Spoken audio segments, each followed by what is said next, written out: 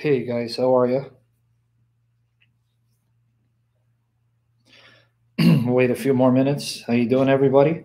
Lucas, how are you? We'll wait a few more minutes. DJ, what's up, brother? And pray again by the grace and mercy of the Lord Jesus Christ that it doesn't buffer, that the internet connection stays strong. By the grace and mercy of the Lord Jesus Christ. How's everyone doing? We'll wait a few more minutes. Diego, what's up, man? We'll just wait a few more minutes for the regular show up. May the Father be glorified. May the Lord Jesus be glorified. May the Holy Spirit be glorified through us, imperfect vessels and instruments. We love you, Father. Son of God, Lord Jesus, we love you. Holy Spirit, we love you. Have mercy on us, Father. We are broken vessels, tainted, corrupted by sin, by the evil of the world, by the influence of Satan. Father, heal us by the wounds of Jesus Christ, by the blood of Jesus Christ. Cleanse us and purify us, Father. Holy Spirit, sanctify us and transform us to become more like Jesus. Please, Holy Spirit. By the stripes of Jesus, our Lord, we are made whole. We are restored, transformed. And we ask, Holy Spirit, Father, we ask you, Son of God, we ask you, Father, Son, Holy Spirit, we ask in Jesus' name. In the name of the Lord Jesus Christ, heal us, transform us spiritually, emotionally, mentally, and physically, Father. Lord Jesus, Holy Spirit, Yahovah Rapha. The scriptures say, you are Yahovah who heals, our healer. The Father is our healer. The Son, the Father's heart, is our healer. The Holy Spirit, the eternal Spirit of the Father and the Son, he is our healer. Heal us, Father. Lord Jesus, heal us. Holy Spirit, heal us. I know I need it, Father. Heal me, Lord. Heal me of my imperfections. Save me from my sinful passions. Save me, Father, not to be a stumbling block to my brothers and sisters in Jesus Christ, even to my enemies. Save me, Lord Jesus, for your glory, not for my praise, for your glory. Holy Spirit, save me from my imperfections, my impatience, my lack of control. Give us the grace to exercise perfect constraint. Father, Son, Holy Spirit. Father, we ask, Lord Jesus, we ask, Holy Spirit, we ask you bless this session. Anoint this session. Enable me to recall scriptures and interpret them perfectly without error, without stammering, without confusion. Illuminate me. Illuminate everyone here. Father, illuminate everyone here. Lord Jesus, illuminate everyone here. Holy Spirit, illuminate everyone here. Illuminate them, please, to see the depth of Scripture, the beauty of Scripture, the power of Scripture, the majesty of Scripture, because the Scripture is the voice of our God. It is the voice of the Father, the voice of the Lord Jesus, the chief shepherd, the voice of the Holy Spirit. Speak to us. Let me disappear. I decrease and the Lord Jesus increase, so that all eyes will be focused on Jesus. And Abba, please, Lord Jesus, please, Holy Spirit, please heal me, heal us, heal our loved ones, heal my daughters and preserve them, preserve us, cover us and wash us in the blood of the Lamb, the Lord Jesus, and seal us by the Holy Spirit and destroy distractions of Satan and his children. Please, Abba, please, Lord Jesus, please, Holy Spirit. And bless my neighbors that I won't be a stumbling block to them, but they'll hear the voice of Christ speaking clearly. Fill my lungs and my chest and throat with the breath of life, and anoint the sound of my voice to be pleasing to your servants, Holy Spirit, to your servants, Lord Jesus, to your children, Father. Use me to glorify you, to glorify Jesus, and to glorify the Holy Spirit. In Jesus' almighty name, Yahovah, Father, Son, Holy Spirit, Yahovah, Father, Son, Holy Spirit, Yahovah, Father, Son, Holy Spirit. We love you, Avinu. We love you, Lord Jesus. We love you, Holy Spirit. Okay, folks, I'm going to try something new today. Okay, we're going to wait for the regulars to show up. And thank you for putting up with me. I mean this. Thank you for tolerating and putting up with my imperfections, my weaknesses, because of your love for Jesus. Because I try to be an open book, and I want to try something new today. I'm trying to be an open book, and I'm trying to be honest and transparent as much as I can. You know what my issues are. You know my imperfections. You know my failures. Right? You know I struggle with patience. I struggle with anger and self-control, and I also struggle with sinful passions that I trust the Holy Spirit to crucify and destroy and set me free from. And I don't want to be an unnecessary stumbling block, but at the same time, I don't want to be a crowd pleaser. I don't want to tickle your ears so you can love me, and I don't want to offend you. I don't. I want to be honest to the scriptures as much as I can, honest to our God, and speak the truth to the best of my ability, knowing that I'm imperfect. So I'm trusting the Father. I'm trusting the Lord Jesus. I'm trusting the Holy Spirit. So what I'm going to do now is, slowly but surely, I'm unblocking everyone. I'm unblocking anyone. So what I'm going to try to do now, but I need your prayers, because I know some people will hate me no matter what, and they'll try to find any excuse to attack me. That's okay. The Lord Jesus have mercy on them. I'm slowly starting to unblock everyone with the help of the mods. So pray for them. Ask the Lord Jesus bless them. All the mods, such as Protestant Believer, Hafsa, we have a lot of mods here. Pray for them, right? They love the Lord Jesus. That's why they help me to help you. So slowly but surely, I'm going to unblock. The only way you're going to get blocked, here's the only way you're going to get blocked. If you blaspheme God, if you blaspheme the Father, the Son, Holy Spirit, or you mock and blaspheme his word, you're going to have to get blocked. But I've told everyone, exactly, it's longer than Magna Carta. I've told everyone that the mods, when I say everyone, the mods, if you attack me, that's okay. If you insult me, I don't care. Now, if you want to help others to focus on the topic and not be distracted, then don't bring up irrelevant issues or questions not related to the topic. But I'm trusting the Spirit, and I'm now asking your prayers for me. I want to yield to the Holy Spirit and trust the Holy Spirit to constrain me, so that if there's someone who disrespects those wishes, that's it. I'm going to die to it, because I need victory. I want to be like Jesus in holiness and righteousness and purity, in boldness and passion and love and patience and compassion. And, I've had multiple brothers and sisters counsel me. One of whom is actually here. I didn't know he was joining me, but he's here. Counseling me that I need to try by the power of the Holy Spirit. I need to try by the power of the Holy Spirit to ignore the comments and attacks, because God has blessed these sessions. He's blessed us in his mercy with tremendous wisdom and knowledge, depth of scripture. But Satan knows what my weakness is, and he knows how to cause me to stumble. So I go into tangents because I address people, and then those who want to listen are turned off, and I don't want to be a stumbling block to them. Okay? I don't want to be a stumbling block to them. So I'm going to try, guys. Believe me, I am, and I say this, and I'm not, believe me when I say I'm not trying to appeal to sympathy or pity. I'm not. I don't need your pity. I need your prayers and your fasting for me and my children. Let's be honest. And John Khoury, God bless you, brother. And sorry for being harsh with you. You meant well. And again, because of my lack of self-control, God bless you, brother. Forgive me for the sake of Jesus. But let me be upfront with you before we begin. The Lord Jesus came to save broken vessels. He came to save human beings who were born into a fallen, broken, corrupt world. A world corrupted by the influence of Satan and his angels. And so whether we like it or not, every one of us are broken. We're either broken because of broken families or circumstances in our life. And that's what Satan wants to do. He wants to break us. He wants to wound us. He wants to hurt us. He wants to destroy us because he hates us. What does Jesus do? Because Jesus is almighty and Satan's nothing but a creature under the feet of Jesus. Jesus comes to heal. Jesus comes to restore. Jesus comes to transform all his broken vessels. Okay? And folks, I'm a broken vessel.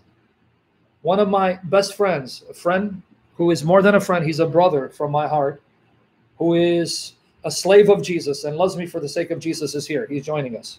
He's right here.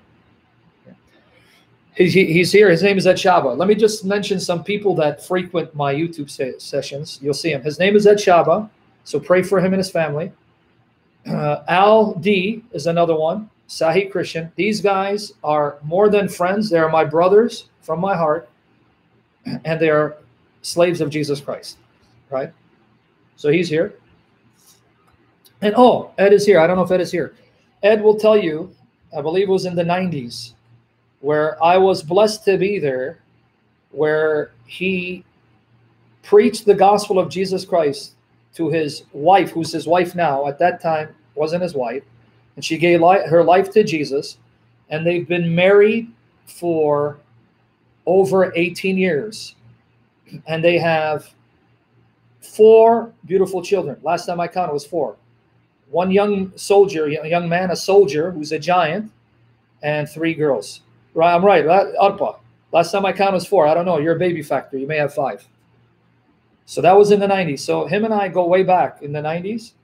And he remembers our pre-Christian days. There he goes, Ed Shaba. Yep, 4. A young lion, 6 foot 2 inches, I believe, and 3 beautiful princesses who love Jesus because he has a godly wife. He pre-Christian days, he'll tell you, he's a witness. We were into bodybuilding.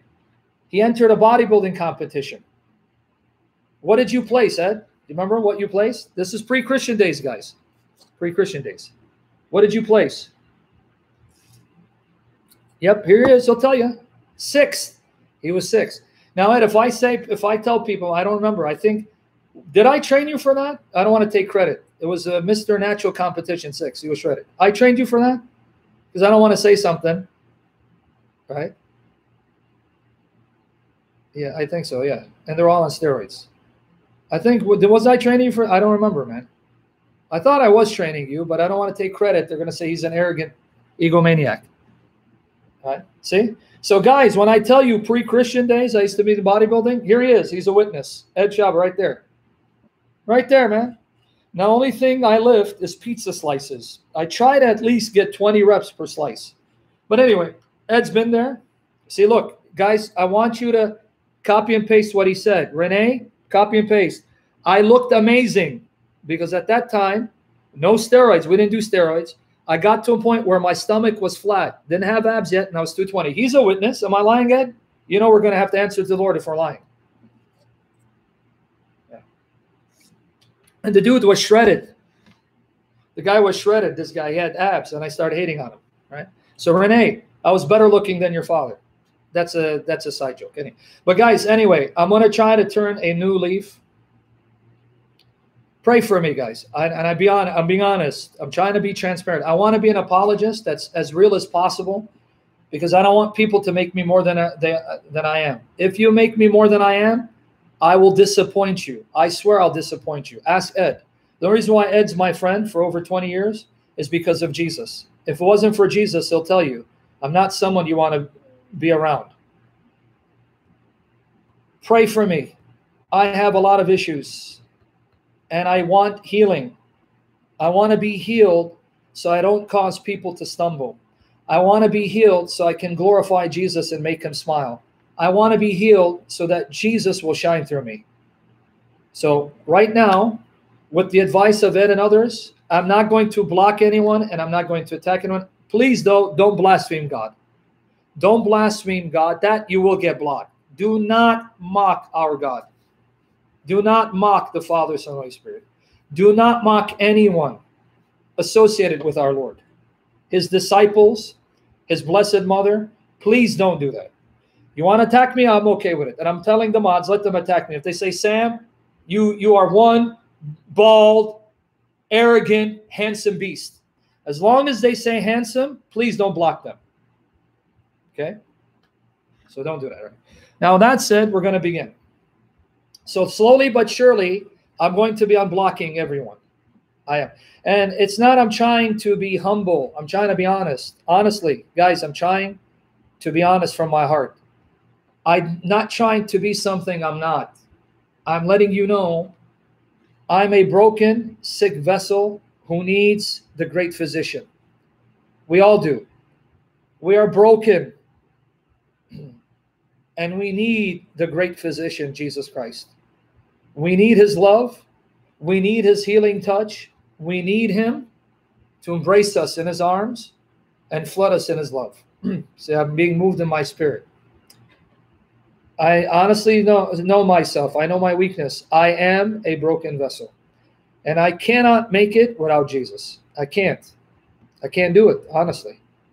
I can't do it. So I'm not trying to be humble. I'm being honest. And one of the reasons why I block people, I'll be honest, I block people so that I don't stumble and sin and get angry and start chewing a person out, because I know my weakness. So one way of protecting myself, I block people that I know I won't be able to control myself and unleash. And so I don't want to do that. I don't want to do that. So let's begin by the grace of God with that as an introduction. And do pray for my healing. I'm on a journey. One thing I beg and I ask the Lord Jesus. This is my prayer. The work you've begun in me, Lord Jesus, complete it for your glory. Do not let me stumble and shame you. Do not let me disgrace you. Do not let me blaspheme your name. And heal me, Lord Jesus, for your glory, so that at the end of my journey, people will know that here was a sinner, a broken, imperfect vessel, whom Jesus loved, whom Jesus preserved, whom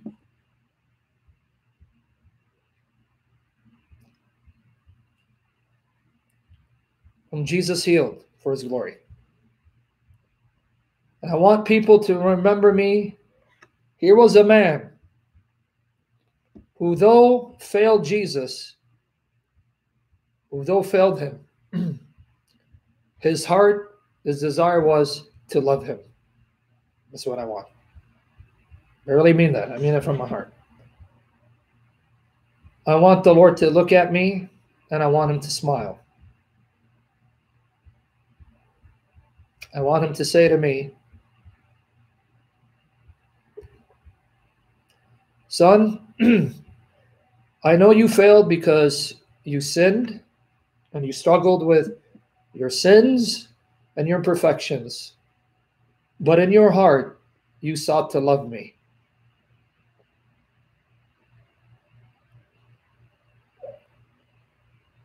Well done. Enter your rest. That's what I want. That's what I want. And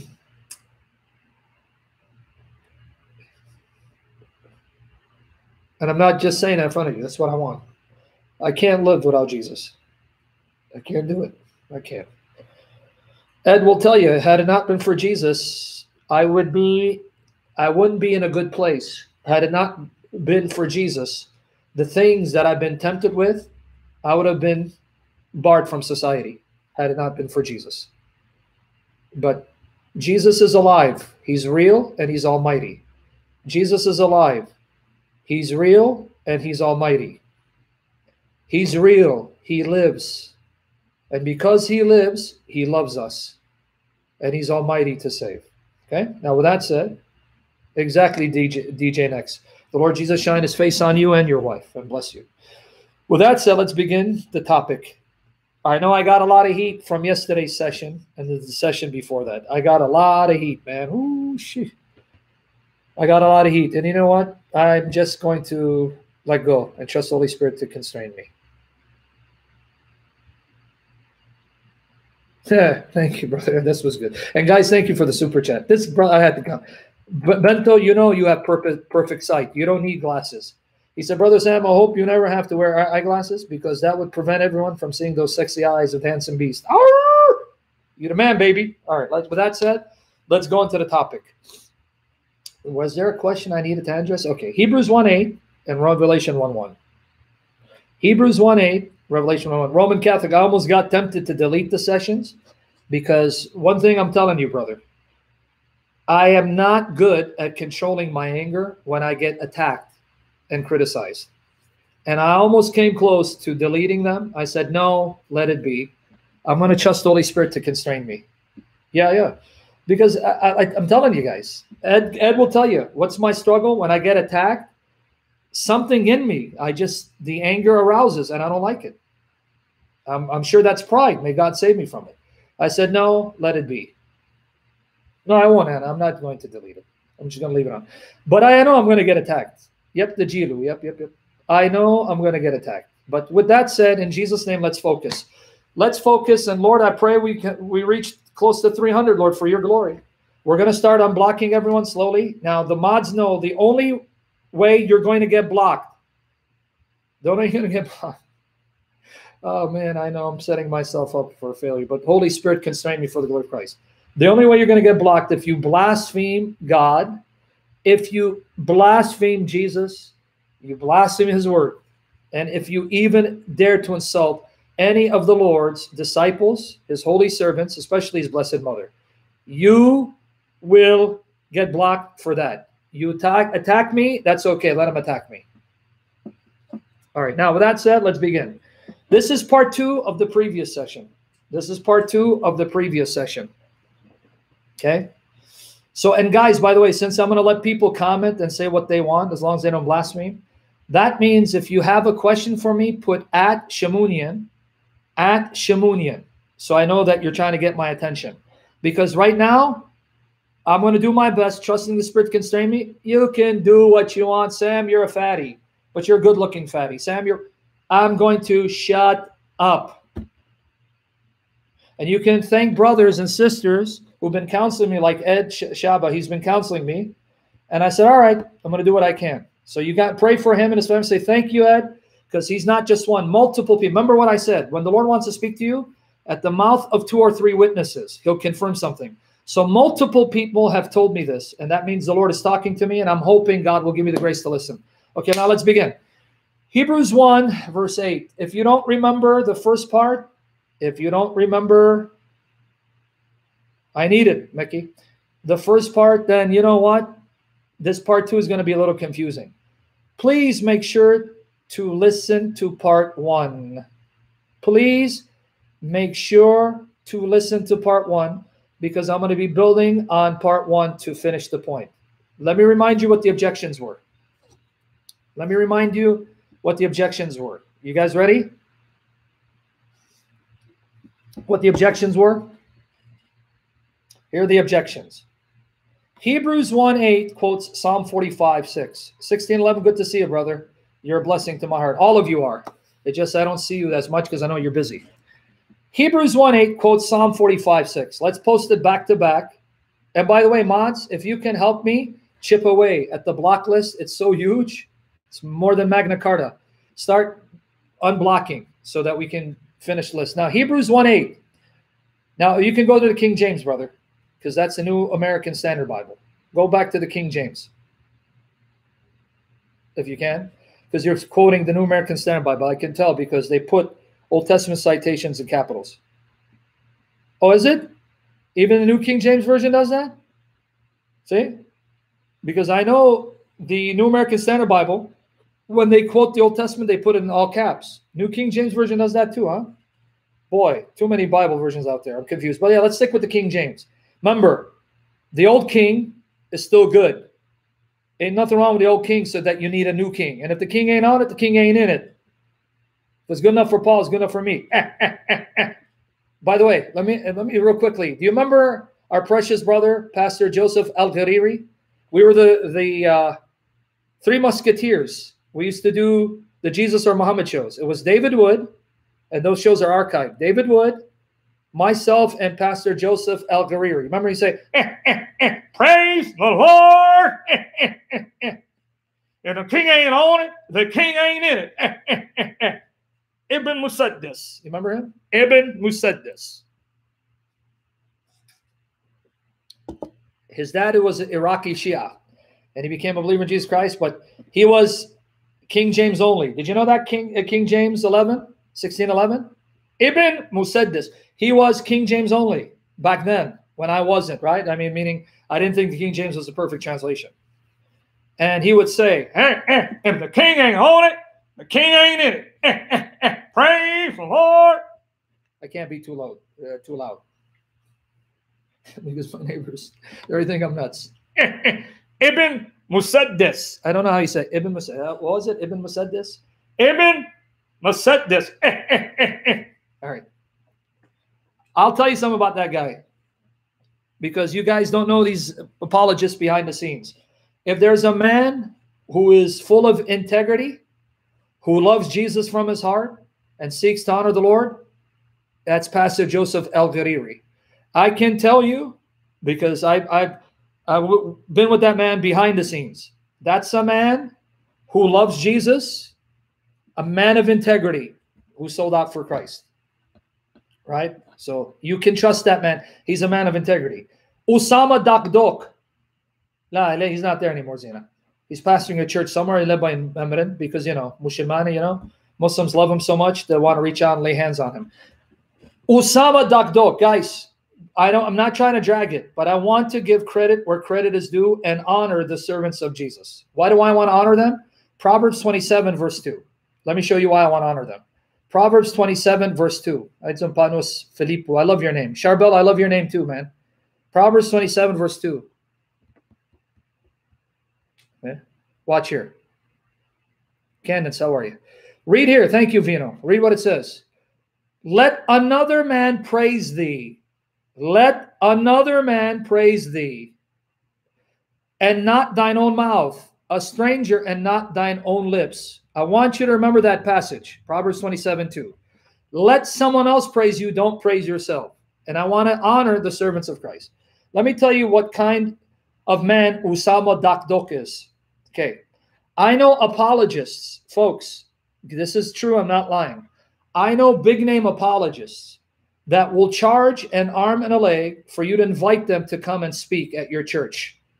I know of a few apologists, their speaking fee is anywhere from $5,000 to $10,000, and one of them even it's $25,000. He does, Ronnie, I believe he does. Do you hear what I just said?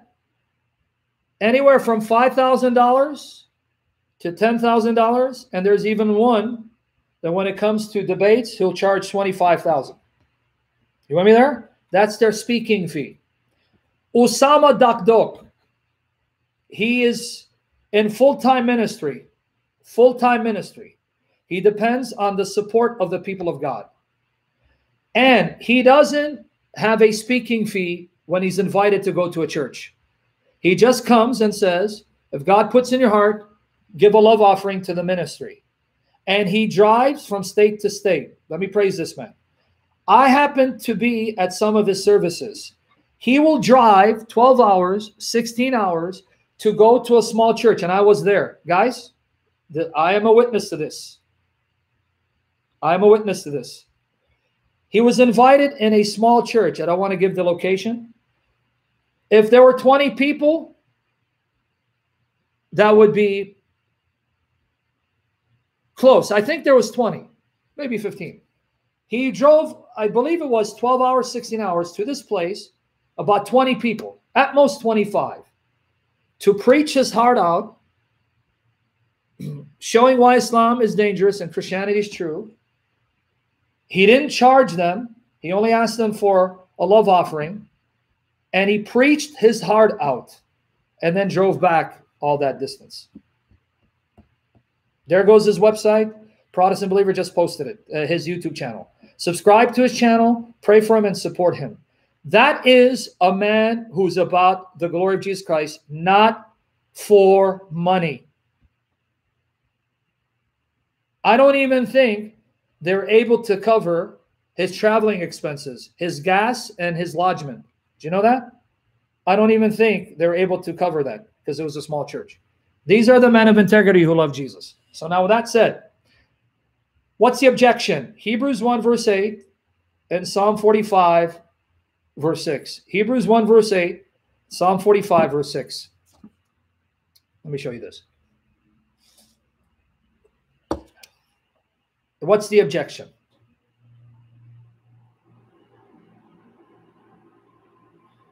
Let's go into the, how you doing, Orthodox Christos? I love your name. But unto the Son he saith, thy throne, O God, is forever and ever. A scepter of righteousness is the scepter of thy kingdom. This is quoted about the Lord Jesus Christ, Hebrews 1 verse 8. But Hebrews 1:8 is quoting Psalm 45 verse 6. Psalm 45 verse 6. There, let's read Psalm 45 verse 6. It says, thy throne, O God, is forever and ever. The scepter of thy kingdom is a right scepter. Okay, now what's the objection?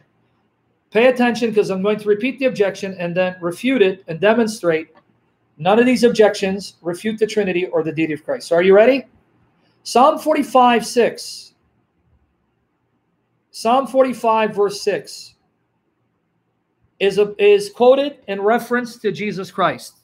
Okay? But Psalm 45:6 is about the king of Israel.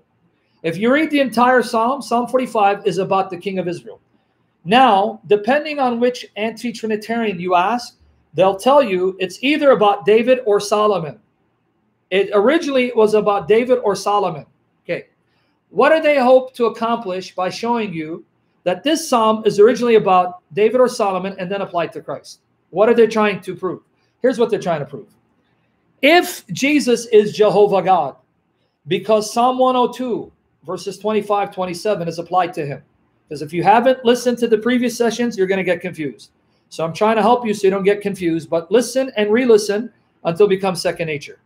In Hebrews 1, verses 10 to 12, Hebrews 1, verses 10 to 12, the Father quotes Psalm 102, verses 25, 27, and applies it to the Son.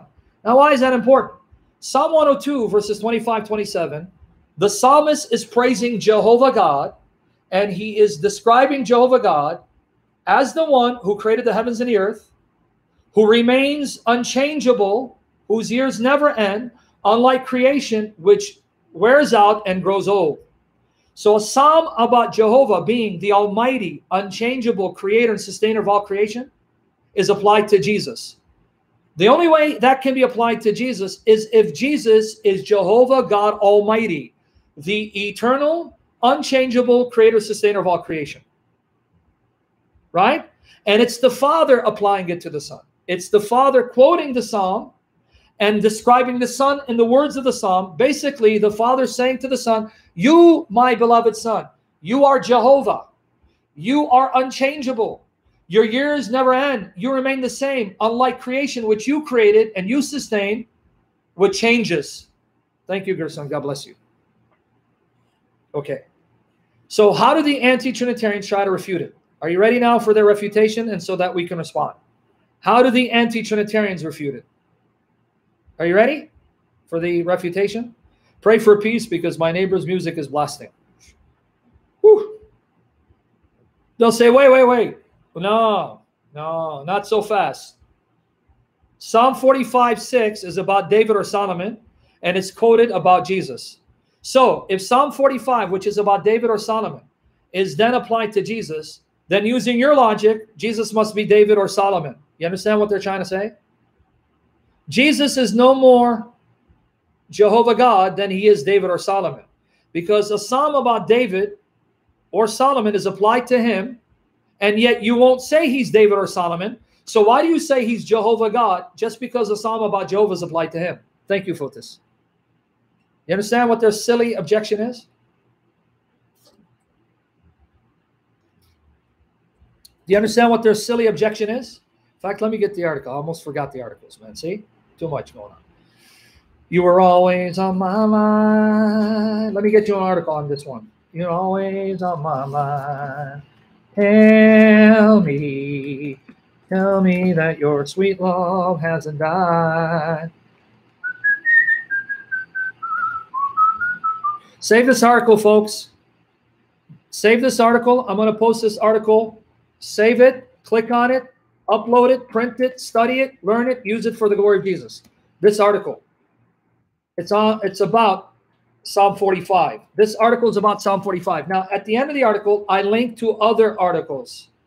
Please, for the glory of Jesus, click this article, save it, study it, and click on the links to the other articles because I have tons of articles on Psalm 45. Okay, so here's the link again. So guys, I'm writing this for your benefit, that you can use it for the glory of Jesus Christ. All right? So with that said, are you ready to refute it? Are you ready to refute the objection? Okay, let's begin. Because I got to finish the series, the refutation, so we can talk about other things.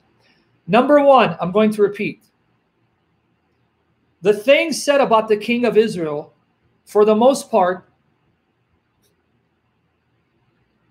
are not unique to a particular individual. What do I mean? Let me explain to you what I mean. The king of Israel is an office. It's a position assumed by many. So there are things about the king of Israel that are true about anyone who occupies that role, that position. And the analogy I gave in the previous session was this. Imagine President of the United States. See, that's an office, that's a position. And I say the President of the United States is the commander of chief. Well, that's true, but that applies to anyone who assumes that office. So Donald Trump is the commander of chief, right?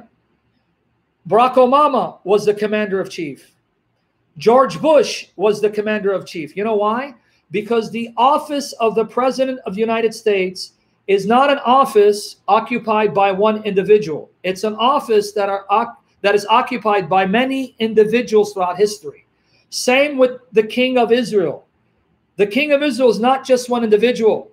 The king of Israel has been many individuals, starting with David and then his descendants. The only qualification that you had to have to be a true king of Israel was to be a son of David. This is before the monarchy was divided into two and there were rival kings. But you get the point, right? The office of king of Israel is not exclusive to one individual. So the things said about the king, his beauty, his majesty, his power, his boldness, his righteousness, these are characteristics that are true of any king, and every king had to have these characteristics and live up to those qualities, or God would depose him, would reject him. Are you with me there?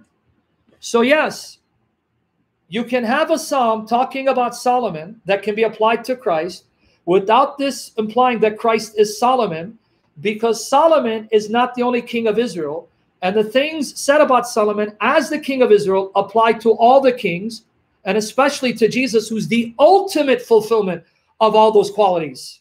Because all the other kings before him were mere human beings who failed and sinned and were imperfect. But this king, Jesus, was the only perfect human descendant of David, and therefore the only perfect human king. And he's more than human, he was God. So you see why that analogy doesn't work? Yeah, Timothy, it should be, but not to them, right? However, what is said about Jehovah in Psalm 102, 25 to 27, what is said about Jehovah in Psalm 102, 25, 27 cannot be said of a creature. Why? Because those characteristics are true only of God. Only God is unchangeable by nature. Only God is uncreated by nature. Only God created all creation, and only God sustains all creation. These are characteristics and functions that cannot be ascribed to a creature, because a creature is not uncreated. A creature changes. Even when we're glorified, in our glorified state, we will still continue to grow and learn and change, though we'll be immortal. But no creature can be said to be unchangeable by nature. No creature can be said to be uncreated by nature. Then he wouldn't be a creature.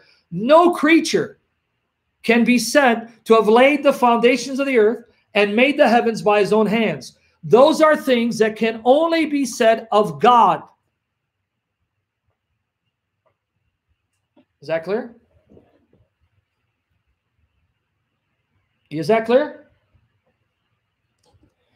So, although something about Solomon can be applied to Jesus without making Jesus Solomon, what they would have in common is that they're both the kings of Israel, but it doesn't make him Solomon. But things said about Jehovah that separate him from creation, that distinguish him from creation, cannot be applied to Jesus if he's a creature. You see the difference? You're comparing apples and pineapples at this point, right? If I say the president of the United States is the commander of chief, and Donald Trump is the commander of chief, that means he's the president. But it was true of Barack Obama. But I cannot say to Donald Trump, at the beginning, O Donald, you laid the foundations of the earth, and the heavens are the work of your hands. They'll wear out like a garment. You will wear them up, roll them up. They will wear out, but you remain the same, and years never end. Can I say that about him? Psalm 45:6, George. Can I say that about him? No.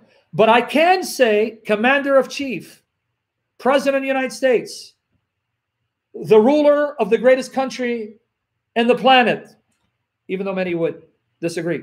But then I can't go on and say, and oh, Donald, at the beginning you were there. No, you can't say that of a creature.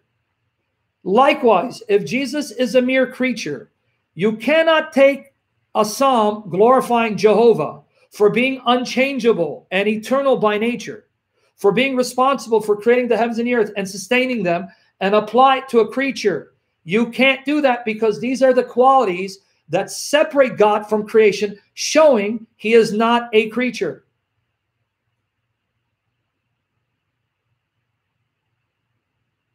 You get my point?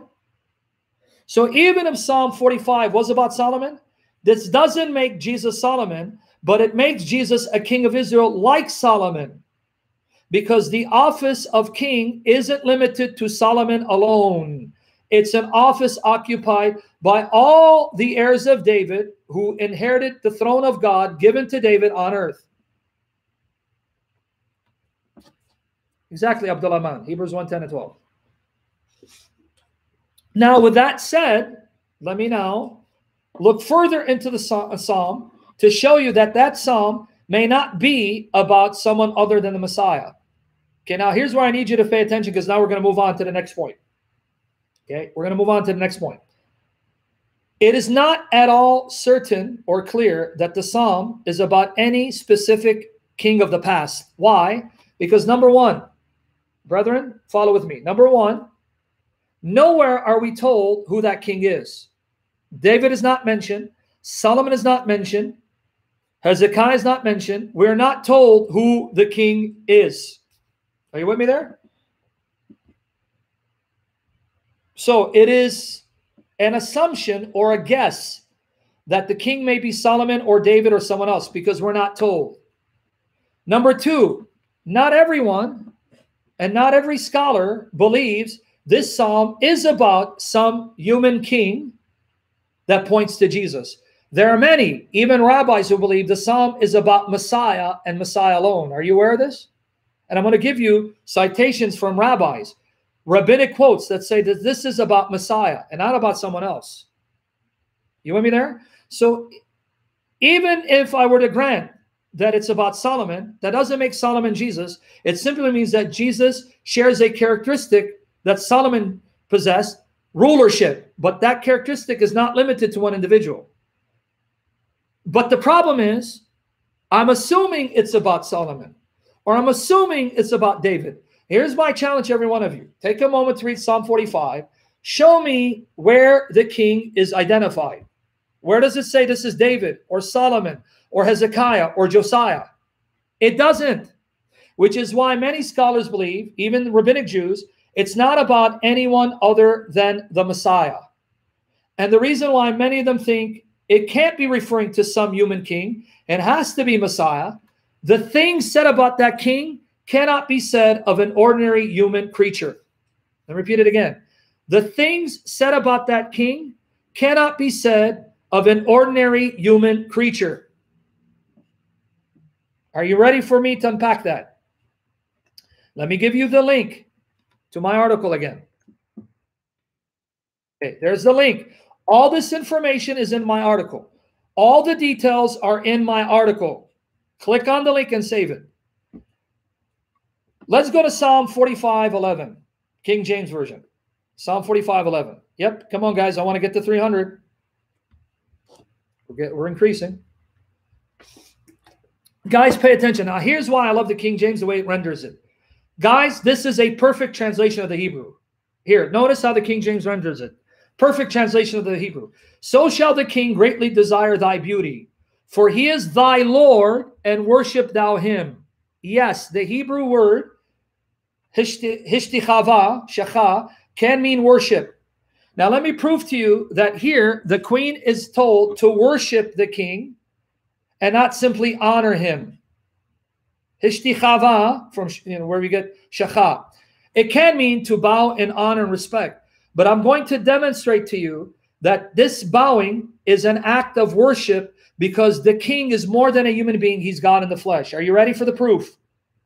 But the King James captured it perfectly. Why should she worship him? Because he is your Lord. He is your Lord, worship him.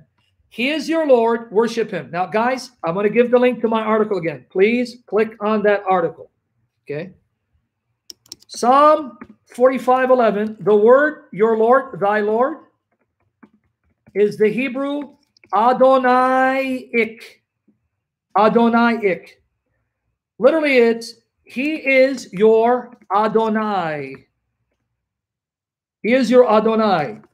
This phrase, Adonai-ik, this phrase is used only one other time. Follow with me. This phrase, Adonai-ik, is only used one other time. And it's only used of Jehovah. Did you catch it? This word, Adonai-ik, is used only one other time. And the other time it's used for Jehovah. Who's not getting my point? Isaiah 51:22. It's all in my article. Isaiah 51:22. Okay. Isaiah 51:22. Post it here. Let me see if I can post it here. Thus saith thy Lord, Jehovah and thy God. Thy Lord, Jehovah and thy God. Guess what the word thy Lord is? Here. And I even give you the interlinear. Thus saith thy Lord, Adonai-ik, Jehovah thy God, Elohei-ik, Elohei-ik. Ik is the singular suffix, second person singular suffix. Second person singular suffix. Say that 5 times fast. Second person singular suffix. Second person singular suffix. Second person singular suffix. May the Lord Jesus bless the sound of my voice to be pleasing to your ears. Okay. Here's what it says in Hebrew, folks. Thank you, Chabad. Thank you. Let me give you the Hebrew. I'm going to give you the interlinear. Okay. Thus saith thy Lord, Adonai-ik. Ik is second person singular suffix. Possessive. Second person singular possessive suffix. Anyway, man, I suck at grammar. Anyway, Adonai-ik. Adonai-ik, your Adonai, who is thy God. Elohei. Elohei-ik. Okay, now let me get you the interlinear. Are you ready for the interlinear? Check it out. Please prove me wrong. Say, Sam, you're a liar. The Muslims are right. They need to shish kebab you for Allah and His Messenger. And you'll be one tasty shish kebab. Okay, there you go. Click on that link, Psalm 45:11. Do me a favor. Thank God for modern technology and the benefits of modern technology. Click on that link. Go and look what the word your Lord is. Do you see it's Adonai? It transliterates the Hebrew for you. You don't even need to read Hebrew. Do you see it says Adonai?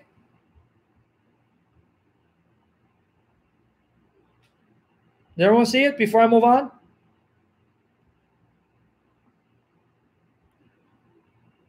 Does everyone confirm it? It's all in my article, but I want you to confirm it for yourself. Okay. Now let me show you what Isaiah 51:22 says. So you take it, don't take my word for it. Okay? Isaiah 51:22. Go here and tell me if it's not the same word, Adonai. Here, do me a favor. Here's Isaiah 51:22. Can you click on it and tell me if you see the word Adonai? Jehovah is your Adonai. Adonai-ik, Yehovah, Elohei-ik.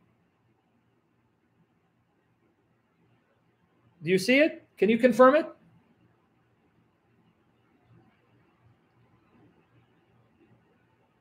Good. Let me repeat why this is important. This phrase, Adonai-ik, guys, this is where you're going to learn meat. You want meat, right? You're trusting the Spirit to fill me, to give you meat for the glory of Jesus, right? Okay. Lord have mercy on you, Lopez. Right? Okay. The word Adonaic only appears twice. It's only used twice. One for the king and the other for Jehovah. And you know why this is beautiful? Let me tell you why it's beautiful. Unitarian heretics will tell you the word Adonai is never used for the Messiah. And you just busted that lie, because they'll admit to you Psalm 45 is about the Messiah, the king. Are you with me there?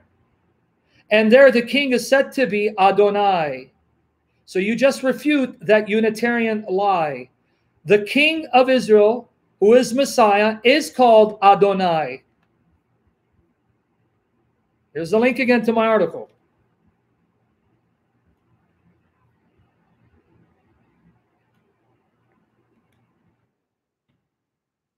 Are you with me there? Before I move on. So the king, who is Messiah, is called your Adonai, Adonaic. And yet the Unitarian heretics will tell you Adonai is only used for Jehovah, never of a human. Well, thank you for admitting now that this human king must be Jehovah in the flesh. You just buried yourself and you proved Messiah is the God-man. Now do you see why the queen is asked to worship him? He is your Adonai, therefore worship him.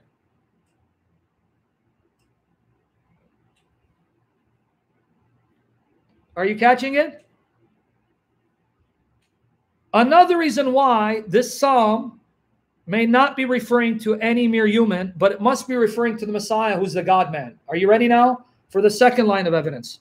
Another reason why this psalm cannot be speaking of a mere human being. I say cannot, but again, scholars say no, it can, but it's not really addressing that human king. It's now describing the one to come that this king points to.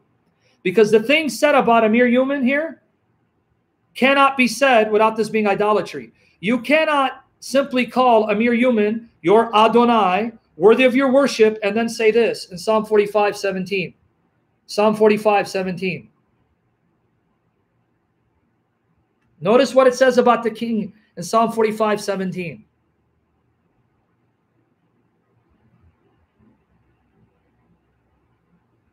Watch here, Ortho Christos. Psalm 45:17. God speaking. Look what he says about the king. I will make thy name to be remembered in all generations. Therefore shall the people praise thee forever and ever. What king would be caused by God to be praised forever and ever? You see what God said? I'm going to cause the people to praise you forever and ever. What mere human king can be worthy of the everlasting praise of the people of God? And how can he be praised forever if he himself doesn't live forever? You see the problem with saying that this is referring to some mere human that points to Christ? So, how do we then understand the psalm? Now, I'm going to walk you through this. I'm going to walk you through this, but I need you to listen for your benefit. I'm going to walk you through this, and I need you to listen for your benefit. Okay. If it is speaking of a mere human king, if it is speaking of a mere, no, Tom, it's not mocking the king of Israel. I love you, Tom. Hello, Akbar. I can't say hello, Akbar, because Anna Growing, my very precious, beautiful sister in Jesus, doesn't like when I say that. No, Tom, let me try this again. Al-Masihu Akbar, Al-Masihu Akbar. Tom, this is praising the king of Israel as God's appointed spokesperson. It's not a psalm condemning the king. It's a psalm honoring the king that God has instituted and appointed to rule on his behalf over his people. You're comparing apples and pineapples, Tom. There's not a word of rebuke or threat of judgment in that psalm, because this king is not a wicked king. He is the anointed king of God ruling over his people. Al-Masihu Akbar, Al-Masihu Akbar, Al-Masihu Akbar. Sallallahu Masihu alayhi wa sallam. Okay, I won't do that, Anna. Okay, you with me there? Everyone getting it so far? Thank you. Say, hey, Dad, he's praising the Messiah. Okay, now, with that said, okay, are you listening? How do we understand the Psalm then? There are two ways of understanding it, but I'm going to show you why I think the second interpretation makes sense. Are you ready? There's two ways of understanding it. Number one, it is talking about some mere human king. But because God has designed the entire Old Testament to be a picture of a greater reality, this king, though merely human, is a shadow of the one who's more than human. Are you with me there? So that's why it goes to say things that cannot be true of a mere human king and can only be true of the one that the king is pointing to. So that's one interpretation. That this king is a mere human being, but he's also a picture of the one who's not merely human, who's more than human, who truly is God, Adonai in the flesh. So it addresses him, but then goes beyond him to the one he points to. Okay?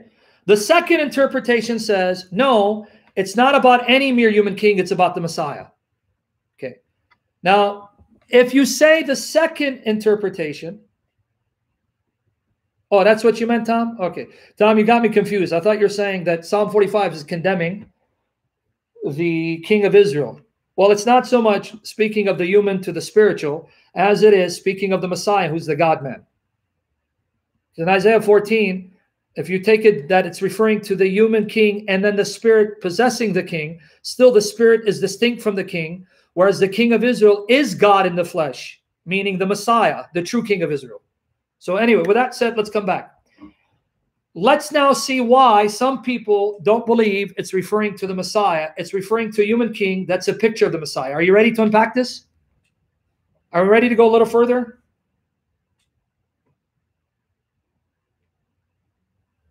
Okay, let's read Psalm 45, verses 1 to 5.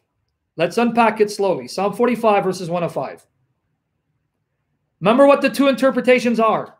I'm starting to lean towards the second interpretation. It's only about the Messiah, not about any human figure. It's not referring to any human figure, but then we have to explain some of its language. So read with me. To the chief musician upon Shoshanim, for the sons of Korah, Maschil. Okay, here's where you're going to really love the church fathers. Are you ready to fall in love with these great men and women of the church that God raised up to preserve the faith? My heart is inditing a good matter. Oh boy, I'm getting chills. I'm going to unpack Psalm 45 in a minute. A song of loves.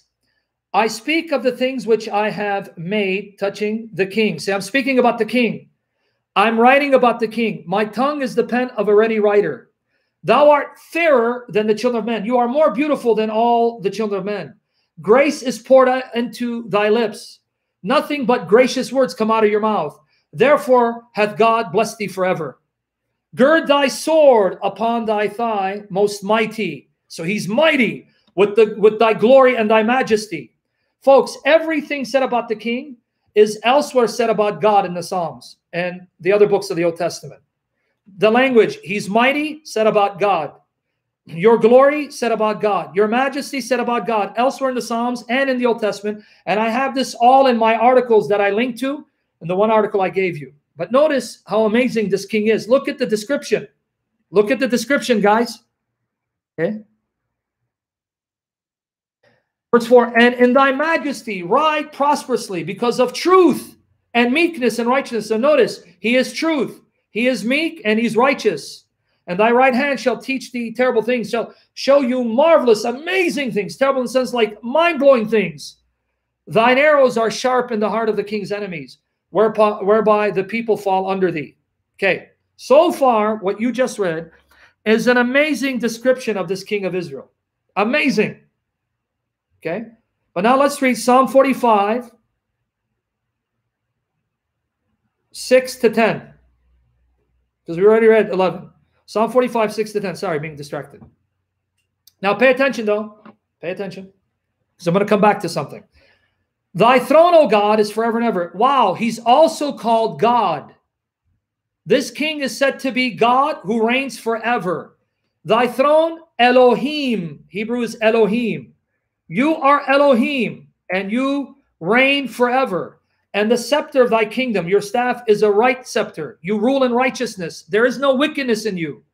Thou lovest righteousness and hatest wickedness. Can this be said of any ordinary human? All the kings of Israel struggled with sin and imperfection and wickedness. Therefore God, thy God, so now he has a God over him. He is Elohim, and he has an Elohim over him. Your God has anointed thee. There's that word anointed. And the Hebrew word Mashiach means anointed one. And he's anointed you with the oil of gladness above thy fellows. And in the light of the New Testament means above your brothers and sisters, meaning your human brothers and sisters that you redeem. That's how the New Testament interprets this. But now watch. All thy garments smell of myrrh and aloes and cassia out of the ivory palaces whereby they have made thee glad. King's daughters were among thy honorable women. Upon thy right hand, now here's where people say, see, it's got to be referring to some historical king. Upon the right hand, pay attention, did stand the queen in gold of Ophir. Oh, there goes the queen again. Sounds like what we were talking about yesterday. If there's a king, there's a queen. Let's not open that can of worms. I'm going to get stoned again. All right. Hearken, O daughter. Now it's talking to the queen, telling the queen, hearken, O daughter, and consider and incline thy ear. Forget also thine own people. Forget your people and thy father's house. Abandon your father's house for the king. Would you rather be with the king or remain with your people and your father's house, or give it all up for the king? Doesn't that sound familiar? Doesn't it sound like what Jesus said? He who loves father and mother more than me is not worthy of me. He who loves sons and daughters more than me is not more worthy of me. Doesn't it sound like what Jesus said? Give up everything, your house, your children, even your life, to have me, because I'm more precious than all of it. Thank you, Magic Man. Right? Doesn't that sound like Matthew 19, 28 to 30? You see how it immediately applies to Jesus? So is the queen speaking of a specific historical woman? Or is it speaking of all believers who make up the bride of Christ? Marilyn, that's what we're getting into. That's what I'm getting into. And I'm going to unpack it. So everyone see how it can be referring to Jesus and not some historical human king in the past that points to Jesus, the Messiah?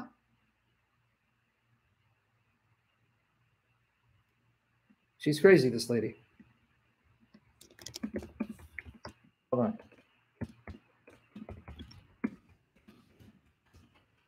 These people don't get it that when I joke with David, she just told me, the sister said, why are you praying for the demise of David, for the death of David Wood?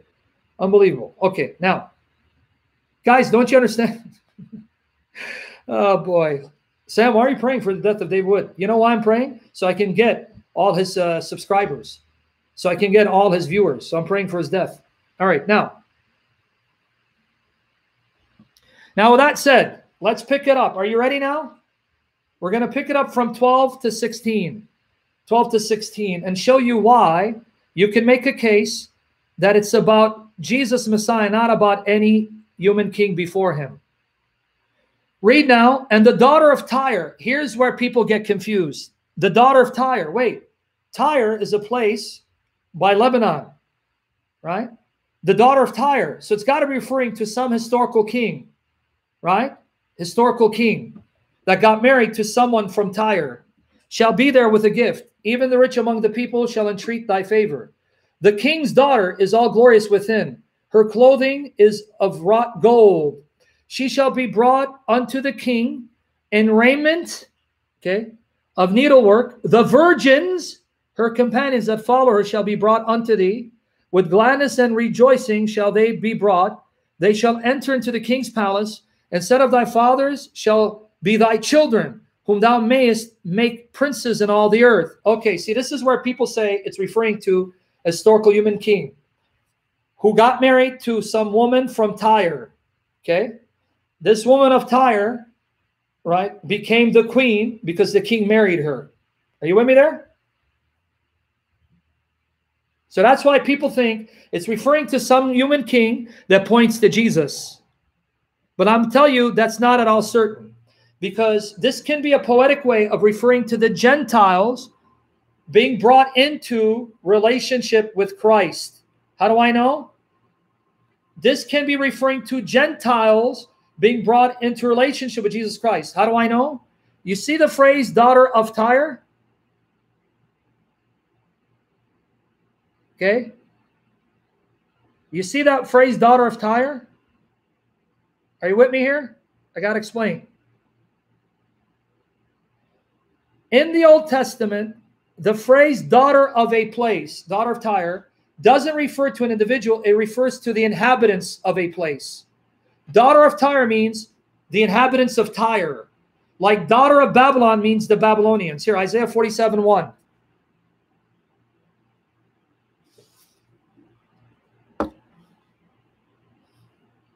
Right? Isaiah 47 verse 1. Watch here. Come down and sit in the dust, O virgin daughter of Babylon. Is it talking about an actual virgin, or is it talking about the inhabitants of Babylon, calling them the virgin daughter of Babylon? Sit on the ground, there is no throne, O daughter of the Chaldeans, for thou shalt no more be called tender and delicate. You get it? So daughter of Tyre is referring to an individual or to the inhabitants of Tyre being invited to enter into covenant relations with Christ. In other words, the psalmist is saying that the king will save the nations and make them part of his kingdom. Isaiah 37:22. Isaiah 37:22. Watch here.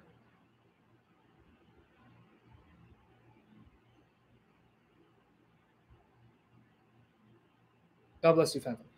This is the word which the Lord has spoken concerning him. The virgin, the daughter of Zion, hath despised thee and laughed thee to scorn.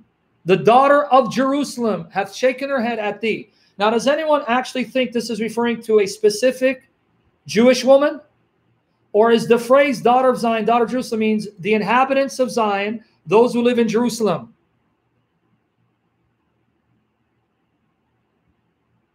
No, 47, because you're assuming it's referring to Solomon, and that this is referring to Solomon and when he was assisted by the Gentiles to build the temple. This is written after Solomon. And nowhere are we told it's about Solomon. Yes, it's actually Christ for the World ministry. Okay, so do you see that you can make a case? Daughter of Tyre doesn't mean an individual queen. It means the nations, the Gentiles, like the inhabitants of Tyre, are invited to enter into covenant relationship with the king because he desires to save even the nations, not just Israel. And if so, then there's nothing in the psalm that is about some human king. It's referring to the Messiah and him alone, which is why many scholars, even Jews, believe this psalm is about Messiah and him alone. Thank you, brother. God bless you. Are you with me there? Muslim monotheists. Do you really want an answer to that? Because I made a policy, Muslim monotheists. I'm going to let people bring up objections and I'll ignore them. But do you really want an answer to that? I can answer that for you if you want. But I don't think you're sincere. You don't want an answer. So I'm going to probably ignore you. But for the rest of you, you sure you want an answer? You promise me you really want an answer and you're not here just to ask questions. And when I answer, you're going to change subjects. Do you really want an answer?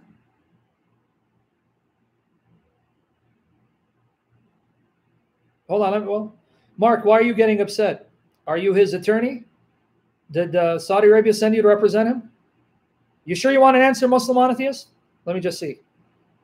See, guys, I'm doing my best to constrain myself. Pray. I'm yielding to the Spirit, asking the Spirit to help me so I don't lose it because I just want them to attack. Let me just get his confirmation again. Okay, Muslim monotheist. One more time so I know you're being sincere, that you're not lying. Do you want an honest answer? Say yes.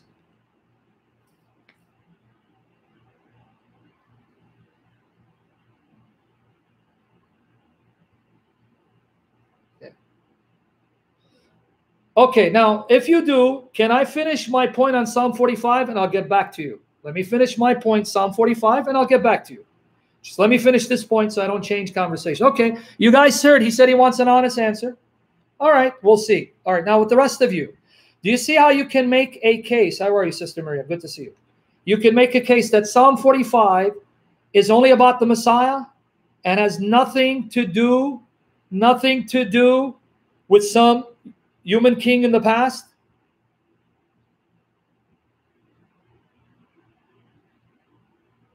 You see that? But even if you want to believe it's referring to a human king in the past, let me repeat the two interpretations. The two interpretations, okay, of Psalm 45. Either it's referring to a human king in the past that becomes a picture of the one to come, who's greater than him, who's more than human. So there are things said about that human king that can't be true of him, that it can only be true of the one to come, who's more than a man. And so this king is a shadow of the one who's the greater reality. Or the second interpretation, it's speaking of Messiah and Messiah alone. Okay? I lean towards the second interpretation. But either interpretation, you still end up with a psalm that stretches human language and goes beyond what can be said of an ordinary human being. Right? Why? Because the entire Old Testament was inspired by God to be a picture of the one who's more than human, who's God in the flesh, and who is the ultimate fulfillment of all these promises. Right?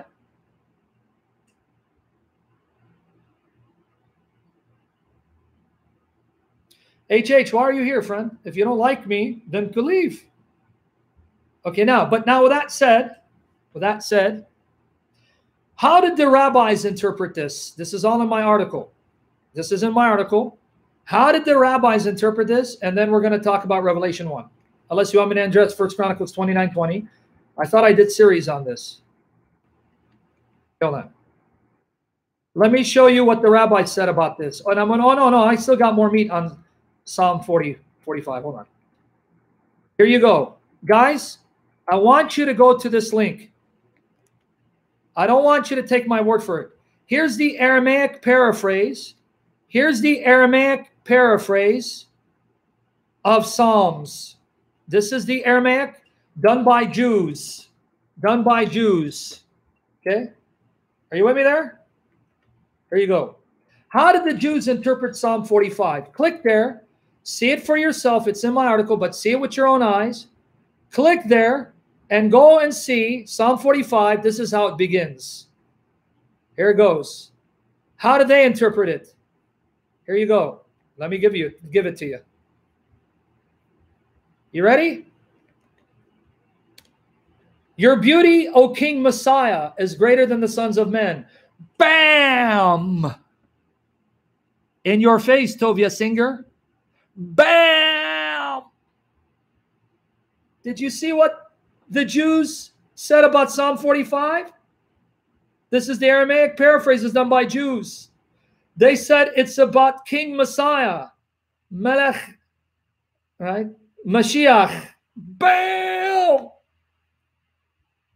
Oh, but you know what? You want to get shocked? Do you want to get really blown away? In your faith, Thaka. In your faith, Thaka. Thukin and Thika Mithaya. You remember what Psalm 45:6 said? Your throne, O God, is forever and ever. Your throne, O God, is forever and ever. Look how they interpreted it. Psalm 45:6 says, your throne, O God, is forever and ever, right? Look at how the Jews interpret it. Guys, read Christos. Thy throne of your glory, O Jehovah. In the Aramaic, it's the word Jehovah is forever and forever. Wait. What did you Jews just do? Click on that link and see. You took Psalm 45:6, speaking of the king, where it says, your throne, O God, is forever and ever. And you understood that this is referring to the throne of the glory of Jehovah being forever and forever?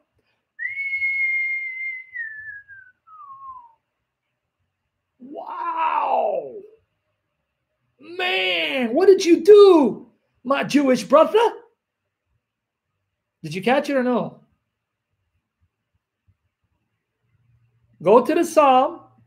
It's verse 7 there. Thy throne of your glory, O Lord, Jehovah. And then there's a note. Footnote 30. And this is what it says. What's up, baby? Here you go. God in heaven. Oh, God in heaven. Wait. The Jews who translated Psalm 45 into Aramaic said this is about the King Messiah, and they understood that phrase, your throne, O God, is forever and ever, as a reference to the God of heaven, the God who's in heaven. They took that to mean that this is referring to the God who's in heaven, even though Psalm 45 is about Messiah, the King. What a Mac and beauties. Did you guys catch it or no? Now let me give you another. This is all in my article. Let me show you something else in my article. I quote another source. It's a long one. I don't think I can quote all of it. It's in my article. And I quote, all right, let me show you. This is the Tehillim. Man, why do you guys come up with words in different languages? I have a lisp and I have a hard time pronouncing these words. Tehillim, right? Translation and commentary by Rabbi Avraham Chaim Fior. This is a commentary by a rabbi, Tehillim. And what does he say? Here it is, by a rabbi. And he says, very nice. Guys, pay attention. Tehillim. The song befits the King Messiah. And he quotes the medieval rabbi Radak. Did you catch it? So here is a rabbi who's saying that this was interpreted by a medieval rabbi as King Messiah. Tehillim. Potato, Abdul, potato. Radak is an acronym for a renowned medieval rabbi. You with me there? Is it making sense? Very nice. I like. Let me give you another quote. Okay, let me give you another quote. Hold on. Let me just first confirm. Hold on. Let me see if do I have that quote here? Yeah, I should have it. It may be in one of my other articles. Yeah, I think it's in one of my other articles. Anyway. Yep. Let me find it, because there's an article where I actually show how this is all combined in one. Let me find it. I got to find that one. So just relax. Don't do it where you want to go. Hi. Hold on. Let me find it. I got to find the quote.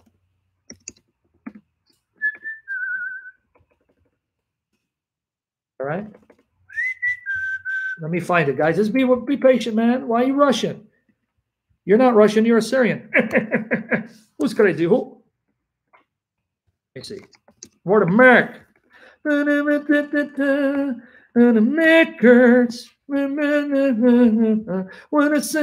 Okay, as I'm looking for it, I'll entertain you. There's a beautiful song. I don't know the words to it. God, my God, I cry out. Your beloved needs you now.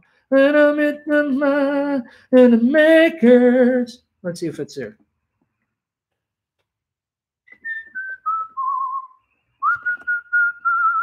Let me find it.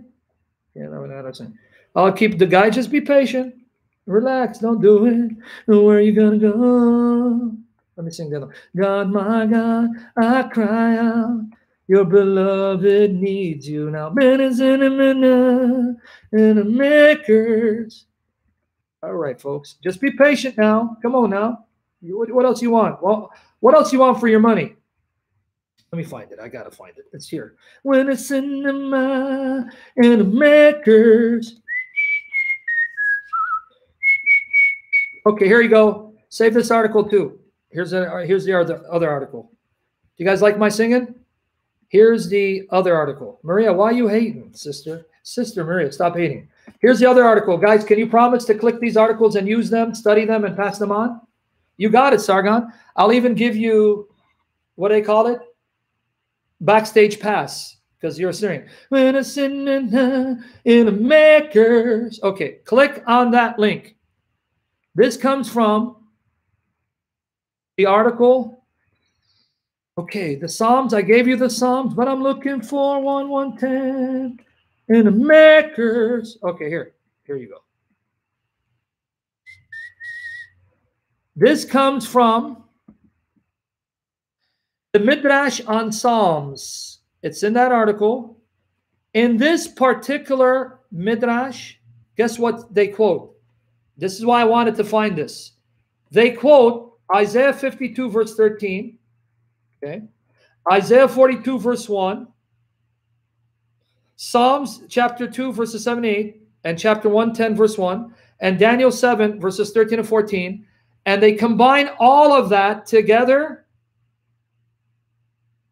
as prophesying the Messiah. Do you want me to read it for you? Hader Wood is here because he's jealous that he's decreasing and I'm increasing, right?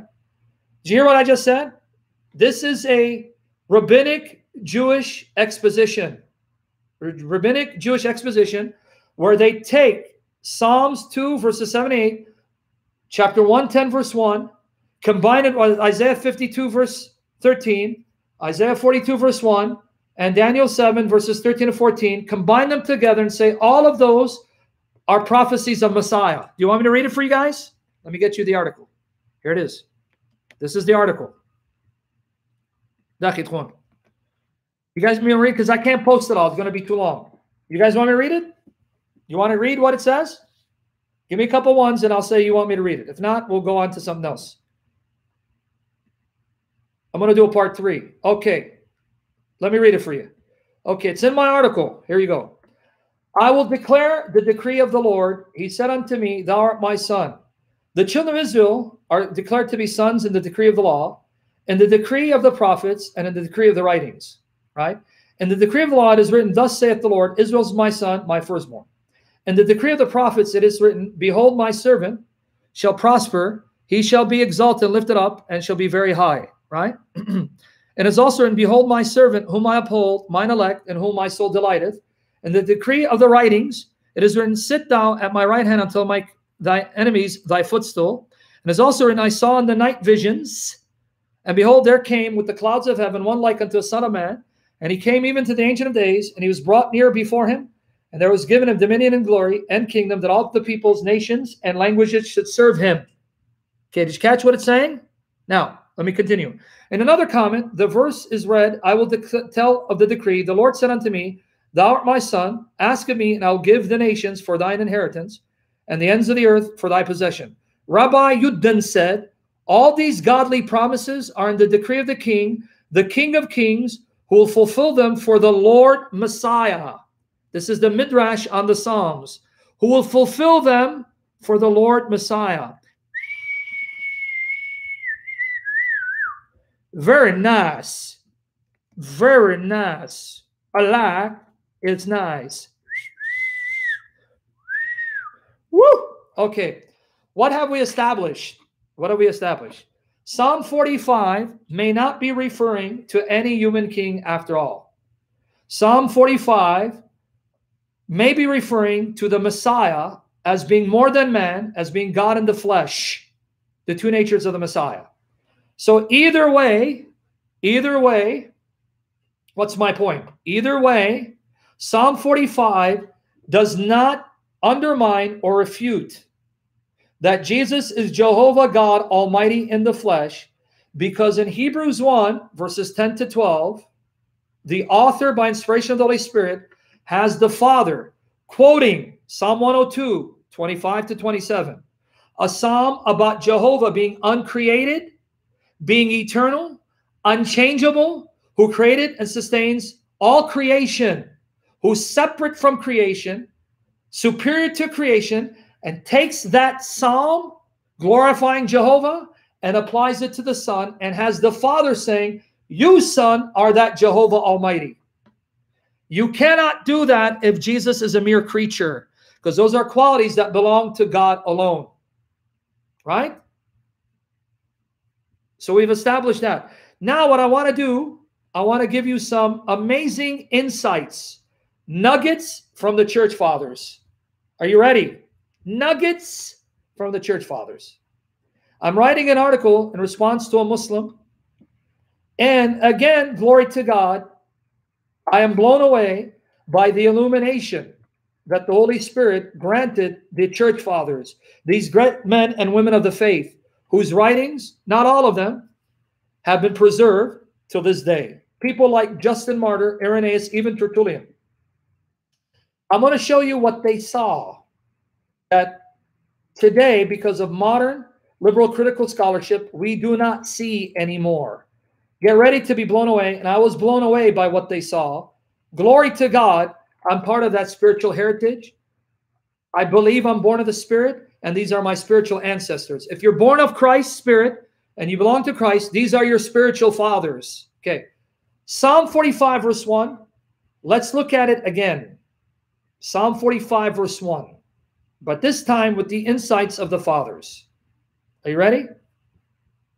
If you want more proof that this is not about any mere human king, but about the God-man, the Messiah, Psalm 45, verse 1, here's what you're not going to see in your translation. Okay, guys, you see it says, my heart is inditing a good matter. Are you guys seeing it? My heart is inditing a good matter. What you do not see is what the Hebrew says. Are you ready? Are you ready? Let me show you something. Here you go. Guys, read with me. The chief musician upon Shoshanim of the sons of Korah, an instruction, a song of the beloved, Yadidot. Yadidot is plural, beloved ones. It can be an intensive plural. But here's what you don't see and what the Father saw. An allusion to the eternal generation of the Son. My heart is welling forth, bursting with a good word. The literal Hebrew is Rachash Libbi Davar. My heart is bursting forth with a good word.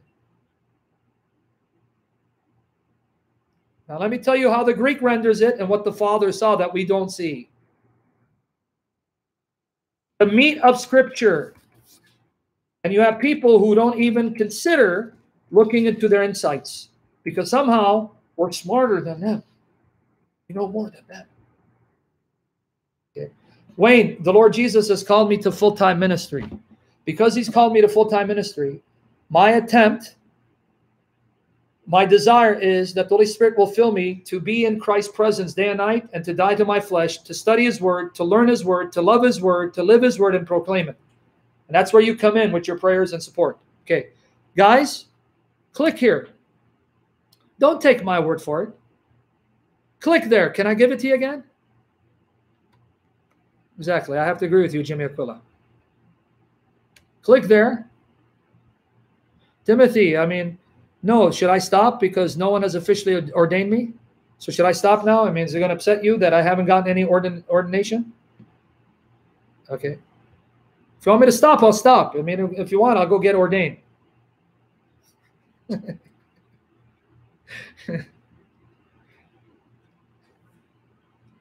It's up to you. Yeah. By the way, and I'll share that later. Okay, here, click on that. Click on that. Guys, can you go and check for yourself I'm not lying? Okay. Go look at what the Hebrew is. I forgot to add the word tob. You'll see in transliteration, Rachash, Libbi, Davar, Tob. The word Davar, click on it. That's the Hebrew word for word. Literally, overflowing my heart is with a good word. A word that is good. A word that is good. Can you click on it, confirm? So you don't take my word for it? Let me add the word tobe. See, I knew I was missing something. Darn it. Okay. Tobe. Can you click on it and confirm?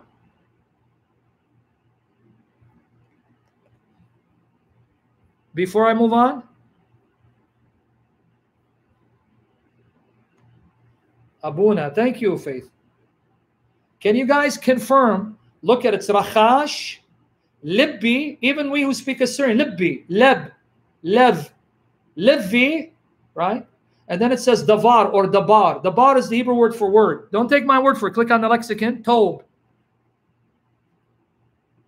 Dude, what is what with you, Johannes, and me and Christian Prince? I want to do a live stream with a Christian princess. A Christian princess. No, don't. Captain Ron, did you know what my policy was, brother? We're not going to block people anymore unless they blaspheme God, then block them. I'm turning a new leaf. Now, Johannes, I want to do a live stream with a Christian princess, a woman who loves Jesus, in love with Jesus, spiritually beautiful and physically beautiful. I want to do a live stream with her. She can be my partner and she can bear my children because we need more Sam Shamouns in the world. Don't you agree? I'm just kidding. I'm kidding with you. Okay. Now, Orthodox Christians, are you ready to say hallelujah? Kyrie eleison? Are you guys ready? You know why? Because you guys go exclusively with the Greek versions of the Old Testament, right? Are you ready, Orthodox Christians? You want to see what the Greek version says? And this is what the church fathers used. Thank you, patrons. I appreciate it. Here you go. My heart has uttered a good word. He cardia mu logon agathon. Logon agathon. My heart has uttered a good logos.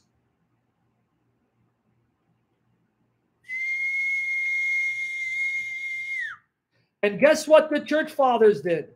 The church fathers used that to speak of the eternal begetting of the Son.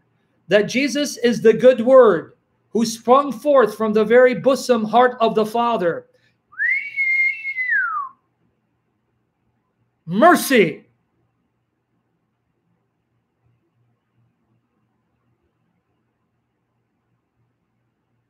Did you know that? You don't believe me? It's going to be in my article, but let me give you the links. Because I know you're a bunch of skeptics. You little skeptics. Okay. Tertullian. Tertullian. I can't quote all of it, but I'll give you the link.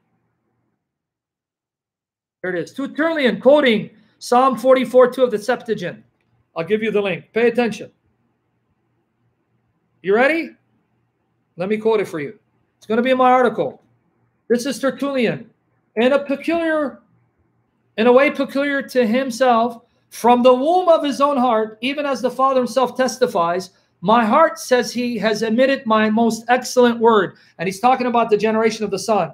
And he quotes Psalm 44, verse 2. Tikanis kesikala ere. What do you make? What do you make? You guys, can I give you the link? Let me give you the link so you can read it. Hold on, let me give you the link. Man, what are makers? Here's the link. It comes from Tertullian. It's too long. I can't quote it. Against Praxeas. Against Praxeas. Right? Against Praxeas. I'm going to give you the link. You can go see. It's chapter 7. Here you go. Please don't take my word for it. I don't trust myself, so please don't trust me. Man, what do you make? Here you go. Did you catch it? There goes the link, guys. Did you catch it? God bless you, Sharat. May the Lord protect you. Here you go. But wait, there's more. He's not the only one. Let me give you other quotes. What a mark, man. This comes from, let me show you who. Saint Cyprian. Treatise 12, book 2. Let me give you the relevant quote. Saint Cyprian. Look what he says. Oh, man, this is beauties. Here's the link. Saint Cyprian, folks, watch. And I just found out that he also confirmed Jesus is the arm of the Lord in the Old Testament. Okay, here. Well, let me show you what he says. If you go to that link, look at chapter 3. It says that's the same Christ is the Word of God. But in chapter 4, he has an entire section, paragraph, that Christ is the hand and arm of God. Folks, be blown away. Just a week ago, I demonstrated Jesus is the arm of the Lord in the Old Testament. To my surprise, I found out Cyprian, long before I was born, also argued from the Old Testament that Jesus is the arm and hand of God, showing you that what we're discovering, they already saw by the power of the Holy Spirit. What do you make? And then in 3, look what he says, guys. What does he use for the eternal generation of the Son? You haters. Bunch of haters, man. Here you go. Look what he says. Thank you, Wayne. In the 44th Psalm, which would be Psalm 45, my heart has breathed out a good word. I tell my works to the King. Wait. Cyprian, you're saying that statement in Psalm 45:1, which in the Greek is Psalm 44, verse 2, where it says, my heart has uttered a good word, that's referring to the Logos in the bosom of the Father, brought forth without severing from him? Yes. What do you make, man? What do you makers? Did you catch it? Okay, final one. Final example. Final example. What do you mean? What do you mean, man? This is going to be my rebuttal to this Muslim who perverted the Quran to a shame. And by the way, in chapter 5, Cyprian says Christ is the angel and God. Notice Cyprian, long before we were born, said in the Old Testament, the hand of God, the arm of the Lord is Jesus. In the Old Testament, the word begotten from the Father's heart is Jesus. In the Old Testament, that angel of the Lord, who is God, that's Jesus. He was already saying these things long before you and I existed. What are you makers? Now notice what Novatian says.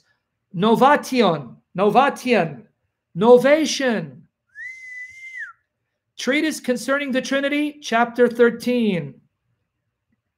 I'll never turn you, Frank. Am I boring you guys with this? Are you guys getting meat? No, it's not accurate, Johannes. If Jesus didn't have a human spirit, then he does not redeem human spirits. He does not redeem what he has not assumed. No, that's wrong, Johannes. Okay, Wagyu. Johannes, I answered you. A lot of snack bars, Johannes. A lot of snack bar. I eat a lot at the snack bar. Okay. Did you guys get the link? Okay. If you got the link, let me quote what he said. Let me quote what he said. Man, what are you makers? Here you go. He's taught about the eternal generation of the word. Look what he quotes, you sinners. Sinners saved by grace. Look what he quotes, you sinners saved by grace. Are you ready? My heart has emitted a good word, which word he subsequently calls by the name of the king, and Frenchly, I will tell my works to the king. Did you catch it? Novation, Saint Cyprian, Tertullian, all use Psalm 44, verse 2, to show that Jesus is the Logos, agathos Logos, the good word in the bosom of the Father, who sprung forth from the Father while severing from him. What do you make?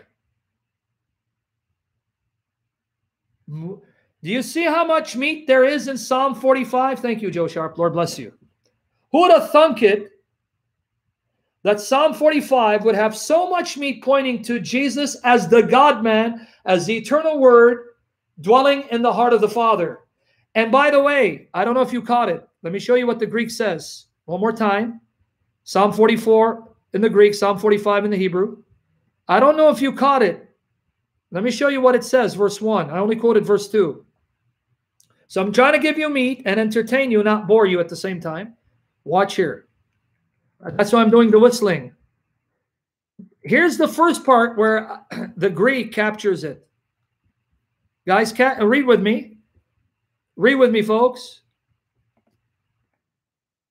Here you go. For the end, for alternate strains by the sons of Korah of instruction, a song concerning the beloved, to agapitu. To agapitu. This song is of the beloved. And who's the beloved? Jesus Christ. In the New Testament, the Greek New Testament, Jesus is called the agapitu of the Father.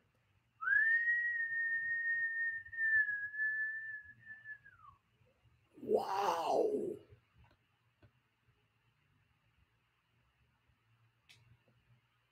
I like what my Nubian princess said, Magdalene G. Imagine if Sam was the pastor of a church, it would be packed out every Sunday. See, here you got a Christian Nubian princess, my Nubian queen. Irie, man. What's heresy? I have no idea what you're talking about. Wayne, why are we attacking, brother? Can we focus? Can we all get along? Where's the love?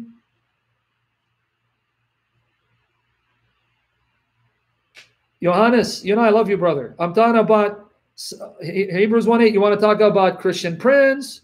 You want to talk about David Wood? You want to talk about Jesus' human spirit, the book of Enoch? You also want to talk about COVID-19? Let's talk about COVID-19. See, I'm being nice, guys. I'm not getting angry.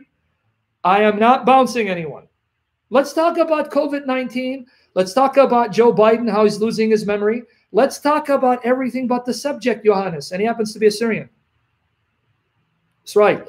That's right, Magdalene, my Nubian princess, queen. Irie, man. Irie, man. What you say, man? Irie. I'll never turn you, Frank.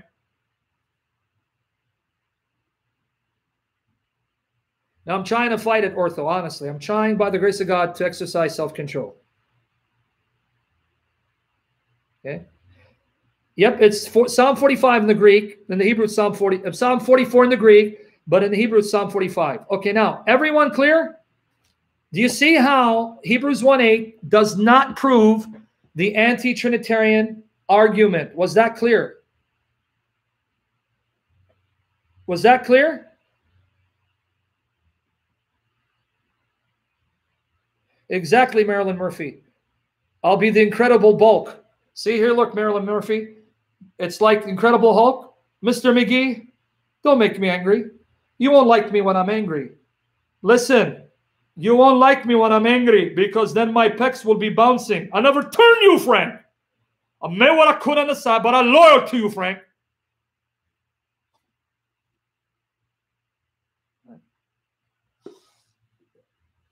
Okay, before I move on, did everyone understand how Hebrews 1:8 does not refute the fact that Jesus is being praised and glorified by his Father as being Jehovah God in the flesh? Was that clear?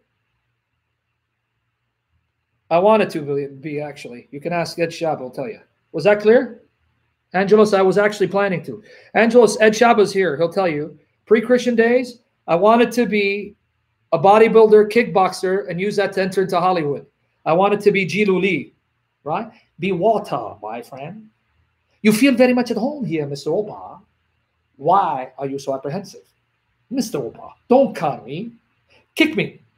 Kick me. What was that? An exhibition? Real emotional content. Does anyone know where that's from? That's from Enter the Dragon. And then what I wanted to do is I also wanted to start doing these Arabic dances. Wallah makan hanakana mania. Wallah makan hanakana mania. Ba-da-ding, da-da-ding, da-da-ding, da-da-ding. All right. Man, I can throw down. All right. If everyone got that, are we done with Hebrews 1:8? Because if we're done with Hebrews 1:8, I could go to Revelation 1:1. You know what they told me, Ortho Christos? I don't know if it's true. Some people told me that I actually stole the series with Halal Hogan and the Sheikh. I don't know if that's true. Did I? That's why I'm hated. Guys, that's why I'm so hated. Because charisma oozes out of my pores and out of my nostrils. I got charisma just oozing even out of my nostrils. Right? Anyway. If we're done with Hebrews 1:8, can we go to Revelation 1:1? Unless you have any questions. If there's any questions on Hebrews 1:8, if you don't understand the response, let me know, because I want to end it with Revelation 1:1. Johannes, do you see what he just did, Maria? Do you see what my Assyrian brother Johannes said? He said, you need to find you an Assyrian wife ASAP. Johannes, I'm in the situation I'm in because I did find an Assyrian wife, and she shake and beck me, brother. Brother, she becked me. Because she becked me, I haven't seen my girl since June. Why would you wish such judgment on me? Why do you wish judgment? I thought you loved me. She becked me, brother. She shake it and the beck at me. She make me shish kebab. Right. Yeah. If anyone tells me marrying a Syrian woman, I know that they're wishing judgment on me. That's what I am. I'm sorry. Don't get me wrong. I love my Assyrian sisters. I do. I love my people. One thing I want to say from my heart, I love my Assyrian people. I love them. Right? But unfortunately, I've had bad experiences with Assyrian women. I have. And that's probably because of my attitude. Right? But the one I marry, I'm going to do the Assyrian accent. The one I marry, she sheked me, brother. She becked me and my mother. Pshiladai. In Assyrian, we have a saying. Pshiladai. Pshiladai means she becked my mother like no other. Oh, yes. All right. It wasn't. All right. Okay, are we ready for Revelation 1:1? Jimmy Aquila, make sure you have life insurance. Make sure you've got a psychologist already lined up for counseling sessions, Jimmy Aquila. And make sure, right, you have, I'm just going to go ahead, poor guy. Okay, let's go to Revelation 1:1. Poor guy. You shake at me. Renee, I'm better looking than your dad, all right, Renee? Renee. Irie, man. Irie, where's my Nubian princess? What's up, Magdalene? My Nubian princess, Irie. Yeah, man. Oh, yeah, man. Yes. Come back to Jamaica. What's old is what's new. We'll join you to join us, our new island home. Okay. Irie, man. Irie. Jamaica, man. Shabba. No, I'm just saying. I know you're not. You're not. You're African British. Okay, guys, let's begin. I just wanted to lighten up the atmosphere, get you guys laughing a little bit, because we're going to do Revelation 1:1. Roman Catholic, my sincere condolences to the family. I will send a wreath to the funeral service. Okay, Roman Catholic, you said your friend is marrying an Assyrian woman? Let me know where I can send the wreath to for the funeral services. My sincere condolences for their loss. Okay. Okay, folks. Now, with that said, you don't need me to go any further in Hebrews 1? You don't need me to go any further in Hebrews 1:8? Did I cover it? Or is anyone confused? Let me know. Say, Sam, I'm still not getting it. If you got how Hebrews 1:8 does not undermine Jesus being Jehovah God in the flesh, I'll go to Revelation 1:1. Okay, nobody? Everyone got it? Because I'm just taking a couple moments to lighten up the atmosphere, all that meat, because we got to finish Revelation 1:1. Okay, if everyone got it, let's go to Revelation 1:1. Lord willing, I will have a Q&A. I may do a Q&A tonight or tomorrow. Lord willing, next session will be a Q&A. It may be not tonight. Tomorrow I'll do a Q&A. Okay, let's read. Okay, Eddie said he didn't get it. Help me to help you. What part was hard for you, Eddie? What part you didn't understand? Because I don't know if you've been listening from the beginning and if you listened to part 1. So let me know what you're not getting. Because you have had to have heard both sessions for this to make sense. If you're just coming in and haven't heard the entire discussion, then you need to go back, listen to part 1 and 2. And if you still have listened to part 1 and 2 and still confused, then I can help you. Have you heard both sessions? Oh, you haven't watched from the beginning? A lot of snack bar, Eddie. Don't ask me to help clarify if you haven't listened from the beginning. A lot of snack bar. Revelation 1:1 it is. Let's go. You like that, huh? First and last? she shaked me and baked me. She baked my mother. There's an Assyrian saying, we say, Pshilla die, Abshilta die, meaning my mother, she's baked. Okay, Revelation 1:1. The revelation of Jesus Christ, which God gave unto him to show unto his servants things which must shortly come to pass, and he sent and signified it by his angel unto his servant John. Okay, let's post it one more time so you understand what the objection is. Okay. One more time so we understand what the objection is. The revelation of Jesus Christ, which God gave unto him to show unto his servants things which must shortly come to pass, and he sent and signified it by his angel unto his servant John. Okay, what's the objection? Here's the objection. Aha, I got you. Jesus is not Jehovah God. Why? Because God gave him revelation. If Jesus is God Almighty, he's omniscient, he knows the revelation, he doesn't need to be given it. The fact that God gave him revelation shows God knows more than Jesus, and Jesus isn't God. You understand the objection?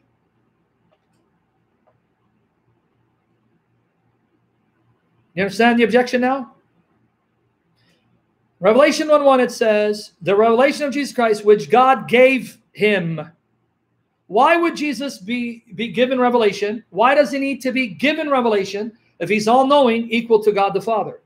See? Proof he's not God. You understand this silly objection? So if you're ready, we're going to unpack and refute it. Are you ready for the refutation? I like Anna. She's got that fiery blood in her. Right? Okay. Now, is this saying God gave Jesus revelation he did not have? Is it saying that Jesus received information he did not know? Thank you, Sarah. God bless you, sister. Wow, a precious Assyrian sister who blessed me. Thank you. I need more Assyrian sisters to bless me. God bless you, sister. All right. Is that what it's saying? Is it saying Jesus was given information he did not know? No, that's not what it's saying. This is where we need to be biblically literate and ask the Holy Spirit to guide us to understand Scripture and not let heretics pervert Scriptures to their shame. That's not what the verse said. Let's reread it one more time to understand what it's saying. To understand what it's saying. Revelation 1, chapter 1, verse 1. Let's read it to understand what it's saying clearly. Okay? The relation of Jesus Christ, which God gave unto him to show unto his servants. See, this is what they don't quote.